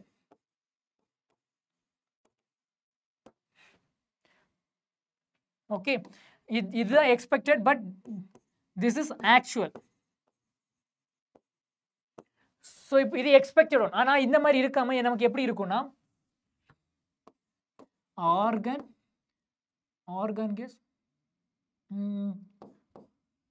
இங்கே இருக்கக்கூடிய ஒரு எலக்ட்ரான் எக்ஸைட்டட் ஆகி இது ஃபுல்லாக ஃபில் ஆயிருக்கும். 1 2 3 4 5 6 7 8 9 10 லைக் இப்போ பார்த்தீங்கன்னா எப்படி இருக்கும்? இதுதான் ஆக்சுவல். எப்படி இருக்கு? Argon 4s1 3d9 sorry 3d10 இந்த மாதிரி தான் ஆக்சுவலாக இருக்கும். ஸோ குரோமியத்துக்கும் சரி காப்பருக்கும் சரி நம்ம எக்ஸ்பெக்ட் பண்ணுறதை விட ஆப்போசிட்டான கான்ஃபிகரேஷன் இருக்கும். இதுக்கான காரணம் என்னென்னா 2 காரணம் இருக்குமா. ஒன்று என்னென்னா சிமெட்ரிக்கல் டிஸ்ட்ரிபியூஷன். என்ன சார் சிமெட்ரிக்கல் டிஸ்ட்ரிபியூஷன்னா இப்போ பார்த்துக்கோங்க மேலே எக்ஸ்பெக்டட்னு நம்ம திங்க் பண்ணுறோம்ல, இந்த எக்ஸ்பெக்டட்னு திங்க் பண்ணும்போது இந்த 3Dயில் இருக்கக்கூடிய எல்லா ஆர்பிட்டால்ஸும் ஒரே மாதிரி இல்லை. இப்போ இதில் எலக்ட்ரான்ஸ் ஃபுல் ஆயிடுச்சு, இதில் எலக்ட்ரான்ஸ் ஃபுல் ஆயிடுச்சு, இதில் எலக்ட்ரான் ஃபுல் ஆயிடுச்சு, இதில் எலக்ட்ரான் ஃபுல் ஆயிடுச்சு. பட் இது மட்டும் எம்டியாக இருக்குது. ஸோ இதில் மட்டும் எம்டியாக இருக்கிறனால இது இந்த ஆர்பிட்டால் கொலாப்ஸ் ஆகிடும். எனர்ஜி லெவலில் இது உடையதுக்கான பாசிபிலிட்டிஸ் இருக்கும். ஒன்று மட்டும் எம்டியாக இருக்கும்போது அதோட எனர்ஜி கொஞ்சம் சேஞ்சஸாக இருக்கும், இதோட எனர்ஜி லிட்டில் பிட் கம்மியாக இருக்கும், சேஞ்சஸ். ஸோ ஒரு எனர்ஜி சிமெட்ரிக்கலாக இல்லை, ஹாஃப் ஃபில்டுன்னு. இப்போ இங்கே கீழே பார்த்தீங்கன்னா எல்லாத்துலேயும் ஈவனாக ஒன்று இருக்குது. அதனால் இதோட எனர்ஜி லெவல் டீஜெனரேட்னு சொல்லுவாங்க, சேமாக இருக்குன்னு அர்த்தம். பட் மேலே டீஜெனரேட்டாக இருக்காது. இந்த இருக்கக்கூடிய ஒரு எம்டி ஆர்பிட்டால்னால என்ன ஆகிடும்னா இதோட எனர்ஜி லெவல் டீஜெனரேட்டாக இல்லாமல் கொலாப்ஸ் ஆகிடும், எனர்ஜி லெவலில் வேரி ஆகும். ஸோ சிமெட்ரிக்கல் டிஸ்ட்ரிபியூஷன் இல்லாதது மொதல் பாயிண்ட். அடுத்து பார்த்தீங்கன்னா எக்ஸ்சேஞ்ச் எனர்ஜி. இது என்ன சார் எக்ஸ்சேஞ்ச் எனர்ஜி? ஸோ நல்லா பார்த்துக்கோங்க. இப்போ ஒரு பி ஆர்பிட்டால் நான் எடுக்கிறேன். ஓகே, பி ஆர்பிட்டால் எடுக்கிறேன். இந்த பி ஆர்பிட்டால நான் இப்போ ஒரே ஒரு எலக்ட்ரான் வைக்கிறேன். இந்த ஒரு எலக்ட்ரானால எத்தனை இடத்துக்கு போக முடியும்? இங்கே போகலாம், இங்கே போகலாம், 3 பாசிபிலிட்டிஸ். கரெக்டா? ஜஸ்ட் இதெல்லாம் மூவ் ஆக முடியும், அவ்வளோதான். பட் இப்போ இங்கே எக்ஸ்சேஞ்ச் ஆகுமா? எக்ஸ்சேஞ்ச் எனர்ஜினா இது ஒரு எலக்ட்ரானும் இன்னொரு எலக்ட்ரானும் தன்னைத்தானே இடத்த ஷிஃப்ட் பண்ணுறனால. இப்போ ஒன்றும் கிடையாது. இங்கே ஒரு எலக்ட்ரான் இருக்குமா, இந்த எலக்ட்ரான் இங்கே போகுது, இந்த எலக்ட்ரான் இங்கே போகுது, இது எக்ஸ்சேஞ்ச், தன்னைத்தானே எக்ஸ்சேஞ்ச். இப்படி ஒவ்வொரு எலக்ட்ரான் தன்னைத்தானே எக்ஸ்சேஞ்ச் பண்ணுறனால they will get little bit stability. அந்த ஸ்டெபிலிட்டி தான் அதுலேருந்து அந்த ஸ்டெபிலிட்டினால தான் அதை நான் என்னன்னு சொல்லணும்னா எக்ஸ்சேஞ்ச் எனர்ஜின்னு சொல்லுவோம். ஓகேவா? ஸோ நிறைய நம்பர் ஆஃப் மாலிகூல்ஸ் பேரலாக இருந்துச்சுன்னா நிறைய எக்ஸ்சேஞ்ச் எனர்ஜி இருக்கும். ஃபார் எக்ஸாம்பிள் இப்போ பாருங்க, டி ஆர்பிட்டால் நான் எடுக்கிறேன். 1 2 3 4 5. ஓகே, ஸோ நிறைய எலக்ட்ரான்ஸ் இருக்குது. எலக்ட்ரான் இருக்கிறதுனால என்ன ஆகும்? 1 அங்கே போகும், இதுவும் அங்கே போகும், இங்கே இருக்கக்கூடியதும் இங்கே போகும். அட் த சேம் டைம் இங்கே இருக்கிறது இங்கே வரலாம், இது இங்கே. ஸோ மாற்றி மாற்றி ஒரு எலக்ட்ரான் ஒரு இடத்துல இல்லாமல் பேரலாக, பிகாஸ் எல்லாமே வந்து ஈவனாக தான் அரேஞ்ச் ஆயிருக்கு. ஸோ அப்போ இது அங்கே இது அங்கே, ஸோ அடுத்து ஒவ்வொரு லொக்கேஷன் மாறி மாறி போய்கிட்டே இருக்கும். ஸோ இது எக்ஸ்சேஞ்ச் எனர்ஜின்னு சொல்லுவாங்க. ஸோ இந்த எக்ஸ்சேஞ்ச் எனர்ஜினால தான் என்ன நம்ம காம்பவுண்ட் கொஞ்சம் ஸ்டெபிலிட்டி ஆகும். ஃபார் எக்ஸாம்பிள் இப்போ காப்பர் எடுக்கிறேன். காப்பருக்கு நீங்கள் சொன்னீங்கன்னா இப்போ டி ஆர்பிட்டல் ஃபுல்லி ஃபில்ட் ஆயிடுச்சு. இங்கே பாருங்க, ஃபுல்லி ஃபில்டாக இருக்கிறனால இது லிட்டில் பிட் ஸ்டெபிலிட்டி அட்டைன் பண்ணுது. இல்லைன்னா நீங்கள் சொல்ல போயிடுச்சுன்னா half filled. Yes, half filled. இது half filled stability. ஆனா அந்த ஸ்டெபிலிட்டிக்கான காரணம் என்னன்னா symmetrical distribution. அது ஒரு பாயிண்ட். நீங்க எக்ஸாம் படிக்கும்போது நீங்க படிச்சிருப்பீங்க half filled stable. ஏன் ஸ்டேபிள்? பிகாஸ் எலக்ட்ரான்ஸ் எல்லாமே சிமெட்ரிக்கலா டிஸ்ட்ரிபியூட் ஆயிருக்கு. அது ஒரு காரணம். அடுத்து இங்க ஃபுல்லி ஃபில்டுனாலும் அதுக்கு காரணம் என்ன? இங்க பாத்தீங்கன்னாலும் இங்க நிறைய எலக்ட்ரான்ஸ் ஆர்பிட்டால்ஸ்ல இருக்கு. ஸோ அது எக்ஸ்சேஞ்ச் எனர்ஜிஸ் அதிகமா இருக்கும். இங்க ரெண்டு எலக்ட்ரான்ஸ், அந்த ரெண்டு எலக்ட்ரான்ஸுமே அங்கங்கே மாறி தன்னைத்தானே மாத்திக்கும்ல இடத்த. இப்போ நீ ஒரு இடத்துல இருக்கீங்க, நான் இங்க இருக்கேன். ஸோ நீ இருக்கிற இடத்துல நான் இருக்கிறேன். ஜஸ்ட் ஷஃபிள் பண்றேன்ல, ஷஃபிள் பண்ற மாதிரி, ஜஸ்ட் நம்மளோட லொகேஷன்ஸை ஷஃபிள் பண்ற மாதிரி பண்ணிக்கிற மாதிரி. ஓகே, அந்த மாதிரி பண்றது நம்ம என்ன சொல்லலாம், எக்ஸ்சேஞ்ச் எனர்ஜின்னு சொல்லுவாங்க. Got it? So that's it. நீங்க ஹாஃப் ஃபில்ட் ஃபுல்லி ஃபில்டுன்னு சொல்லுவோம் இல்லை, half field stable fully field stable. அதுக்கான காரணம் என்னன்னா இந்த ரெண்டு பாயிண்ட் தான், symmetrical distribution அது and the exchange energy. So these 2 points are the reason ஏன் half filled and fully filled orbitals வந்து stable. அந்த stability attain பண்றதுக்கு தான் என்னாச்சு, என்னோட ஆக்சுவல் கான்ஃபிகரேஷன்ல இருந்து எனக்கு எக்ஸப்ஷனல் கான்ஃபிகரேஷன் ஒரு ஆட்டமுக்கு கிடைக்குது. ஓகேவா? So that's it for today guys. I think நம்மளோட சாப்டர் ஃபுல்லாக முடிச்சு with a lot of energy. I hope உங்களுக்கு நிறைய விஷயம் புரிஞ்சிருக்கும்னு நினைக்கிறேன். அண்ட் இன்னும் நம்ம கம்யூனிட்டியில் நீங்கள் ஜாயின் பண்ணலை, வாட்ஸ்அப் கம்யூனிட்டியில், இவங்க இந்த பிடிஎஃப் உங்களுக்கு வேணும்னு நினைக்கிறீங்கன்னா நம்மளோட வாட்ஸ்அப் கம்யூனிட்டியில் ஜாயின் பண்ணிக்கோங்க. அண்ட் டோன்ட் ஃபர்கெட், இந்த கியூஆர் கோடை ஸ்கேன் பண்ணிங்கன்னா டேரெக்டாக வாட்ஸ்அப்பில் ஜாயின் பண்ணிடலாம். அண்ட் டோன்ட் ஃபர்கெட், ஆல்ரெடி நம்மளோட பேட்சஸ் ஆர் கோயிங் ஆன் ஆப்பில் ஆல்ரெடி இந்த சாப்டர்ஸ் எல்லாம் நான் ஆல்ரெடி முடிச்சாச்சு. நிறைய கொஸ்டின்ஸ் கூட டிஸ்கஸ் பண்ணியாச்சு. S, these are the batch. So Mara batch, it's offline batch. Okay, offline batch. And this is வெற்றி பேட்ச், ஆன்லைன், வீட்டில் இருந்தபடியே படிக்கலாம். அண்ட் டோன்ட் ஃபர்கெட், இதை பற்றி ஏதாவது டவுட் அண்ட் கிளாரிஃபிகேஷன் வேணும்னா இந்த நம்பருக்கு கால் பண்ணி கேட்டுக்கோங்க. And that's it for today guys. Thank you all, thank you. மீண்டும் சந்திக்கலாம். நல்லா படிங்க. தேங்க்யூ. வணக்கம். பாய்.